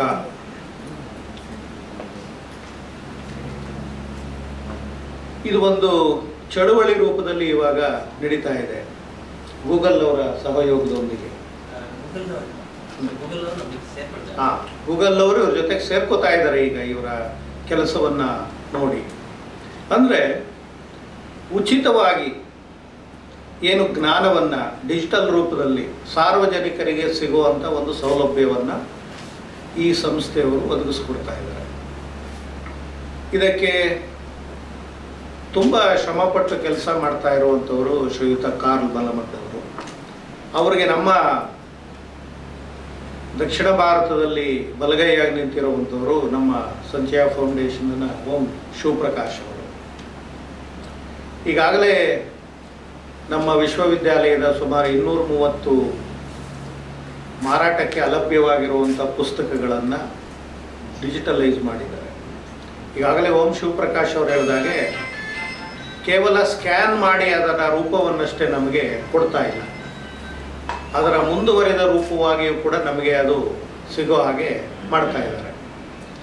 ಈ ಇಂಟರ್ನೆಟ್ ಆರ್ಕೈವ್ಸಲ್ಲಿ ಇದನ್ನು ನೀವು ಇವತ್ತು ನೋಡಬಹುದು. ಸಂಚಯ ಫೌಂಡೇಶನ್ನ ವೆಬ್ನಲ್ಲೂ ಕೂಡ ನೀವು ಅದನ್ನು ನೋಡಬಹುದು. ಈಗ ನಮ್ಮ ಕುಲಸಚಿವರಾದಂಥ ಟಿ.ಪಿ. ವಿಜಯ್ ಅವರು ಒಂದು ಪ್ರಶ್ನೆಯನ್ನು ಎತ್ತಿದರು. ಈ ರೀತಿ ಪುಸ್ತಕಗಳನ್ನು ನಾವು ಉಚಿತವಾಗಿ ಎಲ್ರಿಗೂ ಸಿಗೋ ಹಾಗೆ ಲಭ್ಯ ಮಾಡಿದ್ರೆ ಕಾಪಿರೈಟ್ನ ಹಕ್ಕು ಸಾಮ್ಯದ ಪ್ರಶ್ನೆ ಏನು? ಅದು ದುರುಪಯೋಗ ಆಗೋದಿಲ್ವೇ? ನಮ್ಮ ವಿಷಯವನ್ನೇ ಬೇರೆಯವರು ಎತ್ತುಕೊಂಡು ಅದನ್ನು ಬದಲಾಯಿಸುವ ಅಥವಾ ನಮ್ಮದು ಅಂತ ಹೇಳಿಕೊಳ್ಳುವಂಥ ಪರಿಸ್ಥಿತಿ ಬರೋಲ್ವೇ ಅಂತ. ಅದು ನಮ್ಮ PhD ವಿದ್ಯಾರ್ಥಿಗಳಿಗೆ ಚೆನ್ನಾಗಿ ಗೊತ್ತು. ಇಲ್ಲಿ ನೋಡಿ, ಯಾವಾಗ ಮನುಷ್ಯ ಭಾಷೆ ಮತ್ತು ಲಿಪಿಯನ್ನು ಕಲ್ತನೋ ಅವಾಗಿಂದ ತನ್ನ ಜ್ಞಾನವನ್ನು ಮತ್ತೊಬ್ಬರ ಜೊತೆ ಹಂಚಿಕೊಳ್ಳುವಂಥ ಪ್ರಯತ್ನವನ್ನು ಮಾಡ್ತಾನೆ ಬಂದಿದ್ದಾನೆ. ಮುಂದೆ ಭಾಷೆ ಮತ್ತು ಲಿಪಿ ಹೆಚ್ಚು ಹೆಚ್ಚು ಮುಂದುವರೆದಂಗೆಲ್ಲ ತನ್ನ ಜ್ಞಾನವನ್ನು ಮತ್ತೊಬ್ಬರ ಜೊತೆ ಹಂಚ್ಕೊಳ್ಳೋದಕ್ಕೆ ಪರಿಣಾಮಕಾರಿಯಾಗಿ ಎಫೆಕ್ಟಿವ್ ಆಗಿ ಹಂಚ್ಕೊಳ್ಳೋದಕ್ಕೆ ಸುಲಭ ಆಗ್ತಾ ಹೋಯಿತು. ಇದು ಈ ಜ್ಞಾನ, ಈ ಕಾಪಿ ರೈಟ್ ಅನ್ನೋದಿದೆಯಲ್ಲ, ಈಗ ಈ ಕಾಪಿ ರೈಟ್ ಅನ್ನ ಮೀರುವ ಪ್ರಯತ್ನಗಳೇ ಹೆಚ್ಚು ನಡೀತಾ ಇದೆ. ಈ ಕಾಪಿ ರೈಟ್ ಅನ್ನುವಂಥದ್ದು ಜ್ಞಾನವನ್ನ ಒಬ್ಬರ ಸ್ವತ್ತಾಗಿ ಪರಿಗಣಿಸುವಂತ ವಿಷಯಕ್ಕೆ ಸಂಬಂಧಪಟ್ಟಿದ್ದು ಈ ಕಾಪಿ ರೈಟ್ ಅನ್ನುವಂಥದ್ದು. ಆದರೆ ಜ್ಞಾನ ಅನ್ನುವಂಥದ್ದು ಎಲ್ಲರ ಸ್ವತ್ತಾಗಬೇಕು ಅಂತ ಹೊರಟಾಗ ಕಾಪಿ ರೈಟ್ ಅನ್ನ ನಾವು ನಿರಾಕರಿಸಲೇಬೇಕಾಗುತ್ತೆ. ಯಾಕೆ ಅಂದರೆ ಈಗ ಕಾಪಿ ರೈಟ್ ಆಕ್ಟ್ ಅಲ್ಲಿ ಅದನ್ನು ಒಬ್ಬ ಲೇಖಕ ತೀರ್ಕೊಂಡ 60 ವರ್ಷದ ನಂತರ ಅದನ್ನ ಯಾರು ಬೇಕಾದರೂ ಬಳಸಬಹುದು ಅಂತ ಇದೆ. ಯಾರು ಬೇಕಾದರೂ ಉಚಿತವಾಗಿ ಬಳಸಬಹುದೇ ಹೊರತು ಅವನ ವಾಕ್ಯಗಳನ್ನೆಲ್ಲ ನನ್ನದು ಅಂತ ಯಾರು ಬಳಸೋಂಗಿಲ್ಲ. ಹೀಗಾಗಿ ಈ ಕಾಪಿ ರೈಟ್ ಆಕ್ಟ್ಗೂ ಮತ್ತೆ ಈಗೇನು ಜ್ಞಾನ ಸತ್ಯಾಗ್ರಹ ಅಥವಾ ಉಚಿತವಾಗಿ ಎಲ್ರಿಗೂ ಜ್ಞಾನ ಲಭ್ಯ ಆಗಬೇಕು ಅಂತ ಹೇಳ್ತೀವಲ್ಲ, ಇದು ಎಲ್ಲೋ ಒಂದು ಕಡೆ ಈ ಎರಡಕ್ಕೂ ಸಂಘರ್ಷ ಇದೆ ಅಂತ ಅನ್ನಿಸ್ತದೆ. ನಾವು ಕಾಪಿ ರೈಟ್ ಅನ್ನ ಬಿಟ್ಟು ಕೊಡಬೇಕು. ಜ್ಞಾನ ಈಗ ಮೊದಲೇನು ಅಂದ್ರೆ ಪಂಡಿತರು ಜ್ಞಾನಿಗಳಾಗಿ ಆ ಜ್ಞಾನವನ್ನ ತಮ್ಮಲ್ಲೇ ಇಟ್ಟುಕೊಂಡು ಪಾಂಡಿತ್ಯವನ್ನ ಪ್ರದರ್ಶಿಸ್ತಾ ಇದ್ರು. ಆದರೆ ಕಾಲ ಬದಲಾದಂಗೆಲ್ಲ ಏನಾಯ್ತು, ಆ ಜ್ಞಾನವನ್ನ ಮತ್ತೊಬ್ಬರ ಜೊತೆಗೆ ಹಂಚಿಕೊಳ್ಳುವಂತ ವ್ಯವಸ್ಥೆ ಬಂದಿದ್ರಿಂದ ಜ್ಞಾನ ಎಲ್ಲರ ಸ್ವತ್ತಾಗಿ ಉಳಿಬೇಕು ಅನ್ನೋಂಗೆ ಆಯ್ತು. ಈಗ ನಾವು ಒಂದು ಪುಸ್ತಕದಲ್ಲಿ ಪ್ರಕಟಿಸಬಹುದು. ಈಗ ನೋಡಿ, ನಾವು ಕನ್ನಡ ಪುಸ್ತಕ ಕನ್ನಡ ವಿಶ್ವವಿದ್ಯಾಲಯ 1600ಕ್ಕೂ ಹೆಚ್ಚು ಪ್ರಕಟಿಸಿದೆ. ಆದರೆ ವಿಶ್ವಮಟ್ಟದ ಲೆಕ್ಕವನ್ನು ತಗೊಂಡಾಗ ಅದು ಸಾಸುವೆಯಷ್ಟು ಅಲ್ಲ. ಕನ್ನಡ ಭಾಷೆ ಇವತ್ತು ಕರ್ನಾಟಕದಲ್ಲಿ ಇಷ್ಟೊಂದು ಕೋಟಿ ಜನ ಮಾತಾಡ್ತೀವಿ ಅಂತ ಹೇಳ್ತೀವಿ. ವಿಶ್ವಮಟ್ಟದಲ್ಲಿ ತಗೊಂಡಾಗ ಅದು ಯಾವ ಸಂಖ್ಯೆಯೂ ಅಲ್ಲ ಕನ್ನಡ ಭಾಷಿಕರಲ್ಲಿ. ಹೀಗಾಗಿ ಜ್ಞಾನ ಅದನ್ನು ಮೀರಿ ಹೋಗಬೇಕು, ಭಾಷೆಯನ್ನ ಮೀರಿ ಹೋಗಬೇಕು ಜ್ಞಾನ ಅನ್ನುವಂಥದ್ದು. ಒಂದು ಭಾಷೆ ಮತ್ತೊಂದು ಭಾಷೆಯ ಜೊತೆಗೆ ವ್ಯವಹರಿಸಬೇಕು, ಅದು ದಾಟಿ ಹೋಗಬೇಕು. ಈ ಕಾಪಿ ರೈಟ್ ಆಕ್ಟ್ ಇಂದ ಏನಾಗುತ್ತೆ, ಒಂದು ಕೆಲವಷ್ಟು ವರ್ಷಗಳವರೆಗೆ ಅದು ಜ್ಞಾನದ ಸ್ವತ್ತು, ಜ್ಞಾನದ ಹಕ್ಕು ಸ್ವಾಮ್ಯ ಅನ್ನೋದೇನಾಗುತ್ತೆ ತೀರಾ ವೈಯಕ್ತಿಕ ಆಗ್ತದೆ. ಆ ವೈಯಕ್ತಿಕತೆಯನ್ನ ಸಾರ್ವಜನಿಕಗೊಳಿಸೋದಿದೆಯಲ್ಲ, ಇದು ನಿಜವಾದ ದೊಡ್ಡ ಕೆಲಸ. ಹೀಗಾಗಿ ಇವತ್ತು ಎಷ್ಟೋ ಜನ ತಾವು ಪ್ರಕಟ ಮಾಡದಂಥ ಪುಸ್ತಕಗಳ ಒಂದು ಆವೃತ್ತಿ ಮುಗಿದ ತಕ್ಷಣ 1500 ಪ್ರತಿಗಳನ್ನು ಹಾಕ್ಸಿದ್ದಾರೆ ಅಂದರೆ ಅದು ಮುಗಿದ ತಕ್ಷಣ ಏನು ಮಾಡ್ತಾರೆ, ಇನ್ನೆಲ್ಲ ಉಚಿತವಾಗಿ ಓದ್ಕೊಳ್ಳಿ ಎಲ್ಲರೂ. ಯಾಕಂದರೆ ಜ್ಞಾನ ಎಲ್ಲರ ಸ್ವತ್ತು. ಈಗ ಮನುಷ್ಯ ಹೇಗೆ ಪ್ರಕೃತಿಯ ಕೂಸೋ, ಮನುಷ್ಯನ ಮನಸ್ಸಿನಲ್ಲಿ ಹುಟ್ಟುವ ಈ ಜ್ಞಾನದ ವಿಚಾರಗಳು ಕೂಡ ಪ್ರಕೃತಿಗೆ ಸೇರಬೇಕು ಅನ್ನುವಂಥದ್ದು. ಇದು ನಂದು, ಇದು ನಾನೇ ಯೋಚಿಸಿದ್ದು ಇಲ್ಲ. ಇವಾಗ ಕಾಲ ಬದಲಾಗ್ತಾ ಇದೆ. ಇವತ್ತು ನಾವು 60 ವರ್ಷದವ್ರು ಯೋಚನೆ ಮಾಡೋದಕ್ಕಿಂತ ಇವತ್ತು 5 ವರ್ಷದ ಒಬ್ಬ ಸಣ್ಣ ಹುಡುಗ ಇನ್ನೂ ಹೆಚ್ಚು ಯೋಚನೆ ಮಾಡುವಂಥ ಒಂದು ಪರಿಸ್ಥಿತಿಗೆ ನಾವು ಬಂದು ನಿಂತಿದ್ದೇವೆ. ಹೀಗಾಗಿ ಜ್ಞಾನದ ಸ್ಪರ್ಧೆ ಏರ್ಪಡ್ತಾ ಇದೆ ಎಲ್ಲ ಕಡೆ ಇಡೀ ವಿಶ್ವದಲ್ಲಿ. ಹೀಗಾಗಿ ಈ ಜ್ಞಾನ ಸತ್ಯಾಗ್ರಹದ ಮೂಲಕ ಜ್ಞಾನವನ್ನು ಎಲ್ಲರಿಗೂ ಹಂಚಬೇಕು, ಅದು ಉಚಿತವಾಗಿ ಅನ್ನುವಂಥದ್ದು ಇದೆಯಲ್ಲ, ಅದು ಮುಂದೆ ಜ್ಞಾನದ ಹಕ್ಕು ಅನ್ನೋದು ಆಗಬಹುದು ಮುಂದಿನ ಕಾಲದಲ್ಲಿ. ನಾನು ಹುಟ್ಟಿದ್ದೀನಿ ಅಂದರೆ ಹೇಗೆ ನನಗೆ ಬದುಕುವ ಹಕ್ಕಿದೆ, ವಾಸಿಸುವ ಹಕ್ಕಿದೆ, ಹಾಗೆಯೇ ಮುಂದೆ ಜ್ಞಾನದ ಹಕ್ಕು ನನಗೆ ಬರಬಹುದು ಅನ್ನುವಂಥ ಪರಿಸ್ಥಿತಿ ಮುಂದಿನ ದಿನಗಳಲ್ಲಿ ಬರಬಹುದು. ಇವತ್ತು ಅಷ್ಟು ಡಿಜಿಟಲೀಕರಣ ಕೆಲಸ ನಡೀತಾ ಇದೆ. ಇವತ್ತು ಒಬ್ಬ ವಿದ್ಯಾರ್ಥಿಯನ್ನ ನಾವು ಒಂದು ಶಾಲೆಗೆ ಸೇರಿಸೋದಕ್ಕೆ ಎಷ್ಟು ಕಷ್ಟಪಡ್ತೀವಿ. ಮದುವೆಗಿನ್ನ ಮುಂಚೆ ಸ್ಕೂಲ್ಗೆ ಯಾವ್ದು ಹುಡುಕ್ಬೋದು ಅಂತ ನೋಡ್ತೀವಿ ನಾವು. ಮದುವೆಗಿನ್ನ ಮುಂಚೆ ಸ್ಕೂಲು ಎಲ್ಲಿ ಹತ್ರ ಇದೆ ಅಲ್ಲಿ ಮನೆ ಮಾಡೋಣ ಕುಟುಂಬ ಇರೋದಕ್ಕೆ ಅಂತ ಯೋಚನೆ ಮಾಡುವಂಥ ಇವತ್ತಿನ ಕಾಲದಲ್ಲಿ, ಮುಂದಿನ ದಿನಗಳಲ್ಲಿ ಒಬ್ಬ ಮಗು ಹುಟ್ಟಿತು ಅಂದರೆ ಅದಕ್ಕೆ ಜ್ಞಾನದ ಹಕ್ಕು ಅನ್ನುವಂಥದ್ದು ಕೂಡ ನಮ್ಮ ಸಂವಿಧಾನದಲ್ಲಿ ಮುಂದೆ ಸೇರ್ಕೋಬಹುದು. ಯಾಕೆ ಅಂದರೆ ಜ್ಞಾನ ಅನ್ನುವಂಥದ್ದು ಇವತ್ತು ಇಡೀ ಇವು ಮೊದಲು ಶಕ್ತಿ ಅನ್ನೋದು ಮನುಷ್ಯ ಯಾವ್ರಿಗೆ ಶಕ್ತಿ ಇದೆಯೋ ಅವನು ಬದುಕುತ್ತಾನೆ ಅಂತ ಇದ್ರು. ಅರಣ್ಯ ನೀತಿ ಇತ್ತು, ಯಾವ ಪ್ರಾಣಿಗೆ ಹೆಚ್ಚು ಬಲ ಇದೆಯೋ ಅದು ಬದುಕುತ್ತೆ, ಅದು ರಾಜ ಆಗಿ ಆಳ್ತಾನೆ ಅಂತ. ಇವತ್ತು ಹಾಗಿಲ್ಲ. ಇವತ್ತು ಯಾವ ಶಕ್ತಿ ಯಾವ ಹಣ ನಿಮ್ಮನ್ನು ಏನೂ ಮಾಡಲ್ಲ. ನಿಮಗೆ ಜ್ಞಾನ ಇದ್ದರಷ್ಟೇ ನೀವು ಇವತ್ತು ಬದುಕಬಹುದು ಇವತ್ತಿನ ಪ್ರಪಂಚದಲ್ಲಿ. ಹೀಗಾಗಿ ಈ ಜ್ಞಾನದ ಹಕ್ಕು ಅನ್ನುವಂಥದ್ದು ಮುಂದಿನ ದಿನಗಳಲ್ಲಿ ಬರಬಹುದು. ಅದಕ್ಕೆ ಈಗೆಲ್ಲ ನಾವು ಈ ಸಜ್ಜಿಕೆಯನ್ನು ಮಾಡ್ಕೋತಾ ಹೋಗಬೇಕಾಗ್ತದೆ. ಹಾಗೆ ಬಂದಾಗ ಮಾತ್ರ ಜ್ಞಾನ ಎಲ್ಲರ ಸ್ವತ್ತಾಗ್ತದೆ ಅಂತ ನಾನು ಹೇಳ್ತೇನೆ. ನಿಜವಾಗಲೂ ಕೂಡ ಇವತ್ತು ಕಾರು ಮಲ್ಲಮಡ್ಡ ಅವರು ಒಳ್ಳೆಯ ಒಂದು ಸ್ಪೀಚನ್ನು ನಮಗೆ ಕೊಟ್ಟರು. Thank you sir, you delivered very good lecture. Please you give that script, you will publish in our university. English ಕೊಡಲಿ, ಕನ್ನಡನೂ ಕೊಡಲಿ, ಎರಡೂ ಮಾಡ್ತೀವಿ. ಎರಡೂ ಒಂದೇ ಪುಸ್ತಕದಲ್ಲಿ ಮಾಡೋಣ, ಹೊಸ ಸಂಪ್ರದಾಯ ಹುಟ್ಟಿಸೋಣ. ಹೀಗಾಗಿ ಕ್ಯಾಲಿಫೋರ್ನಿಯಾದಿಂದ ಅನೇಕ ಬಾರಿ ಭಾರತಕ್ಕೆ ಬಂದು ಭಾರತದ ಈ ಜ್ಞಾನ ಸ್ವತ್ತನ್ನು ಬಹಳ ಸುಲಭನಾಗಿ ಜನಸಾಮಾನ್ಯರಿಗೂ ಸಿಗಬೇಕು ಅನ್ನುವಂಥ ಒಂದು ಕಳಕಳಿಯನ್ನು ಹೊಂದಿ ಒಂದು ಸಂಸ್ಥೆಯನ್ನು ಸ್ಥಾಪಿಸಿ, ಅದೇ ಕಳಕಳಿ ಹೊಂದಿರುವಂಥ ನಮ್ಮ ಓಂ ಶಿವಪ್ರಕಾಶ್ ಅವರಂಥವರ ಒಂದು ನೇತೃತ್ವದಲ್ಲಿ ಕೆಲಸವನ್ನು ಏನು ಮಾಡ್ತಾ ಇದ್ದಾರೆ, ಅದಕ್ಕೆ ಕನ್ನಡ ವಿಶ್ವವಿದ್ಯಾಲಯವೂ ಕೈ ಜೋಡಿಸುವ ಒಂದು ಕೆಲಸದ ನಿಮಿತ್ತವಾಗಿ ಈ ದಿವಸ ಒಂದು ಒಡಂಬಡಿಕೆಯನ್ನು ಎರಡೂ ಸಂಸ್ಥೆಗಳೊಂದಿಗೆ ಒಡಂಬಡಿಕೆಯನ್ನು ಮಾಡಿಕೊಂಡಿದ್ದೇವೆ. ಒಡಂಬಡಿಕೆಯ ಪೂರ್ವದಲ್ಲೇ ಅವರು ನಮ್ಮ ಕೆಲಸವನ್ನು ಪ್ರಾರಂಭ ಮಾಡಿಬಿಟ್ಟಿದ್ರು ಅವರು. ಆದರೂ ಒಂದು ಅಫಿಷಿಯಲ್ ಆಗಿ ಅಂತೀವಲ್ಲ, ಹಾಗೆ ಇವತ್ತು ಒಂದು ಒಡಂಬಡಿಕೆಯನ್ನು ಮಾಡಿಕೊಂಡಿದ್ದೇವೆ. ಮುಂದಿನ ದಿನಗಳಲ್ಲಿ ಕನ್ನಡ ವಿಶ್ವವಿದ್ಯಾಲಯ ಮತ್ತು ಈ ಸಂಸ್ಥೆ ಎರಡೂ ಜೊತೆ ಸೇರಿ ಈ ಜ್ಞಾನದ ಈ ಸತ್ಯಾಗ್ರಹದಲ್ಲಿ ಇನ್ನೂ ಹೆಚ್ಚೆಚ್ಚು ಕೆಲಸ ಮಾಡುವಂಥ ಒಂದು ಸಂದರ್ಭ ಒದಗಿ ಬರಲಿ ಅಂತ ನಾನು ಆಶಿಸ್ತಾ, ಈ ಸಂದರ್ಭದಲ್ಲಿ ಬಹಳ ತುರ್ತಾಗಿ ಕಾರ್ಯಕ್ರಮ ನೆರವೇರಿಸಲಾಯಿತು. ಇವತ್ತು ನಮ್ಮ ವಿಜ್ಞಾನಗಳ ಇತಿಹಾಸ ವಿಭಾಗದ ಮುಖ್ಯಸ್ಥರಾದಂಥ ಶೈಲಜಾ ಹಿರೇಮಠ್ ಅವರು, ನಾನಂತೂ ನಿನ್ನೆಯಿಂದ ತುಂಬ ಬೈಕೊಂಡಿದ್ದೀನಿ, ಒಂದು 50 ಸರಿ ಫೋನ್ ಮಾಡಿರ್ಬೋದು ಅವ್ರು ನಿನ್ನೆಯಿಂದ. ತುಂಬ ತುರ್ತಾಗಿ ಇದು ಒಂದು ಸಿದ್ಧತೆ ಆಯಿತು. ಈ ಕಾರ್ಯಕ್ರಮ ಶ್ರಮಪಟ್ಟು ಮಾಡಿದ್ದಾರೆ ಅವರು, ಶೈಲಜಾ ಹಿರೇಮಠ್ ಅವರು.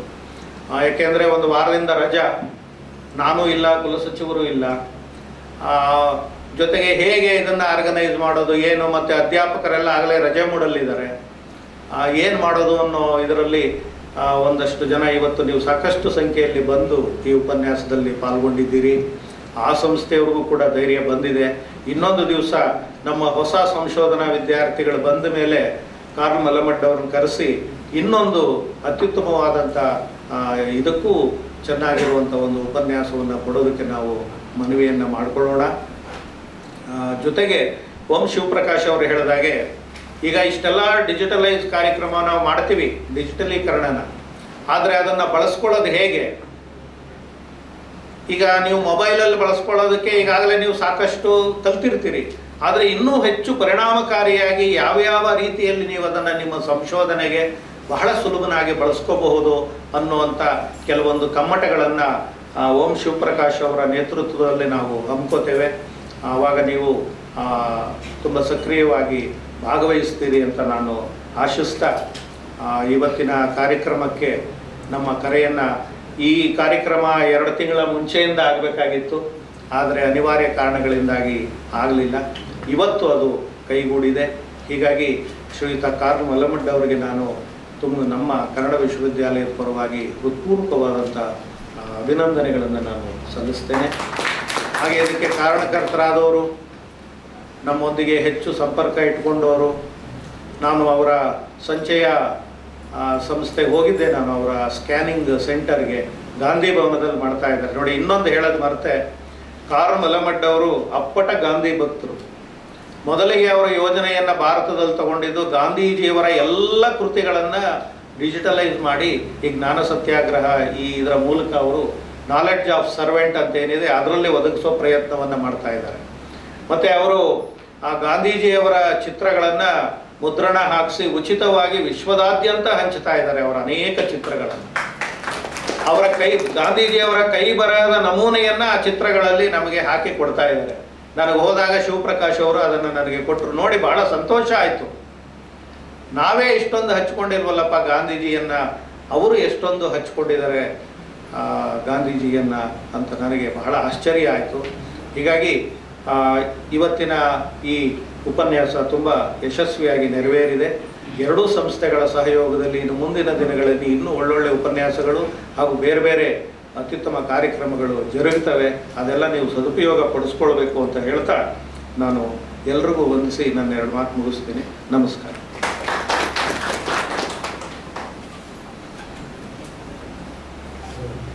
ಜ್ಞಾನ ಭಾಷೆಯನ್ನು ಮೀರಿ ಹೋಗಬೇಕು, ಜ್ಞಾನ ಎಲ್ಲರಿಗೂ ಉಚಿತವಾಗಿ ದೊರೆಯಬೇಕು. ಮುಂದಿನ ದಿನಗಳಲ್ಲಿ ಜ್ಞಾನದ ಹಕ್ಕು ಸಿಗಲಿ ಎಂಬ ಅರ್ಥಪೂರ್ಣ ಮಾತುಗಳನ್ನಾಡಿದಂತಹ ಮಾನ್ಯ ಕುಲಪತಿಗಳಾದ ಡಾಕ್ಟರ್ ಡಿ ವಿ ಪರಮಶಿವಮೂರ್ತಿ ಅವರಿಗೆ ಹೃತ್ಪೂರ್ವಕ ಧನ್ಯವಾದಗಳು. ಈಗ ಕಾರ್ಯಕ್ರಮದ ಕೊನೆಯ ಘಟ್ಟ ವಂದನಾರ್ಪಣೆ. ಶಾಮಣ್ಣ, ಸಂಶೋಧನಾರ್ಥಿ, ಮಹಿಳಾ ಅಧ್ಯಯನ ವಿಭಾಗ, ಇವರಿಂದ.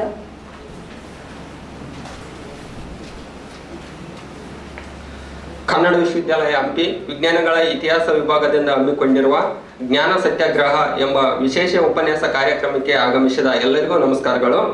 ಈ ಕಾರ್ಯಕ್ರಮದ ಘನ ಅಧ್ಯಕ್ಷತೆಯನ್ನು ವಹಿಸಿ ಈ ಕಾರ್ಯಕ್ರಮದ ಯಶಸ್ಸಿಗೆ ಕಾರಣರಾದ ಮಾನ್ಯ ಗೌರವಾನ್ವಿತ ಕುಲಪತಿಗಳಾದ ಡಾಕ್ಟರ್ ಡಿ ವಿ ಪರಮಶಿವಮೂರ್ತಿ ಸರ್ಗೆ ಕಾರ್ಯಕ್ರಮದ ಪರವಾಗಿ ಹೃತ್ಪೂರ್ವಕ ಧನ್ಯವಾದಗಳು.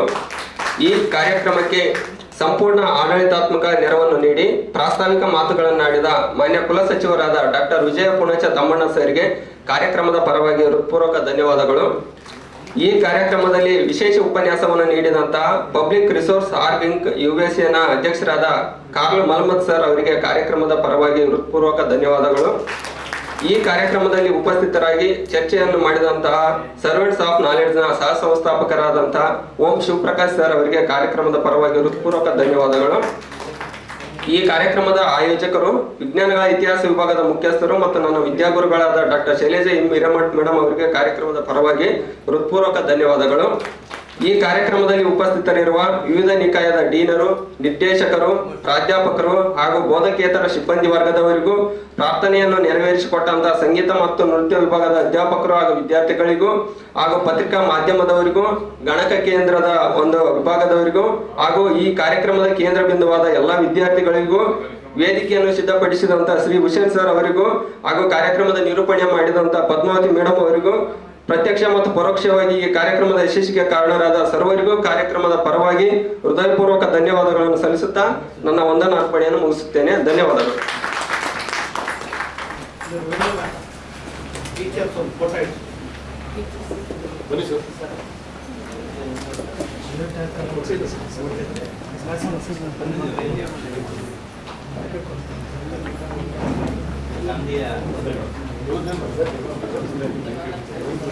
ಅದಕ್ಕೆ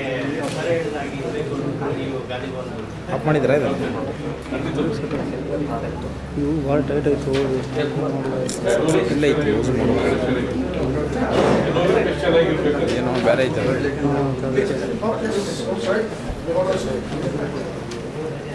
ಬನ್ನಿ ವಿಜಯ್, ಬನ್ನಿ ಮೇಡಮ್, ಬನ್ನಿ.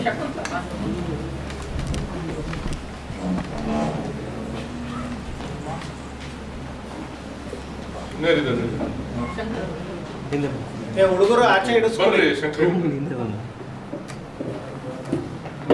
ಲೋಕೇಶ್ ಬರ್ಲಿ.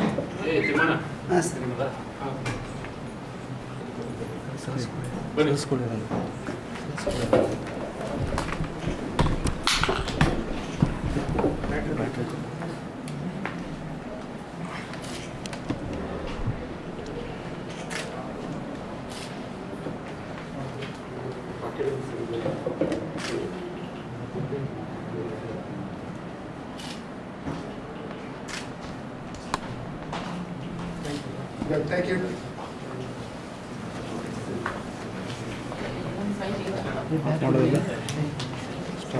ಸ್ಟಾಪ್.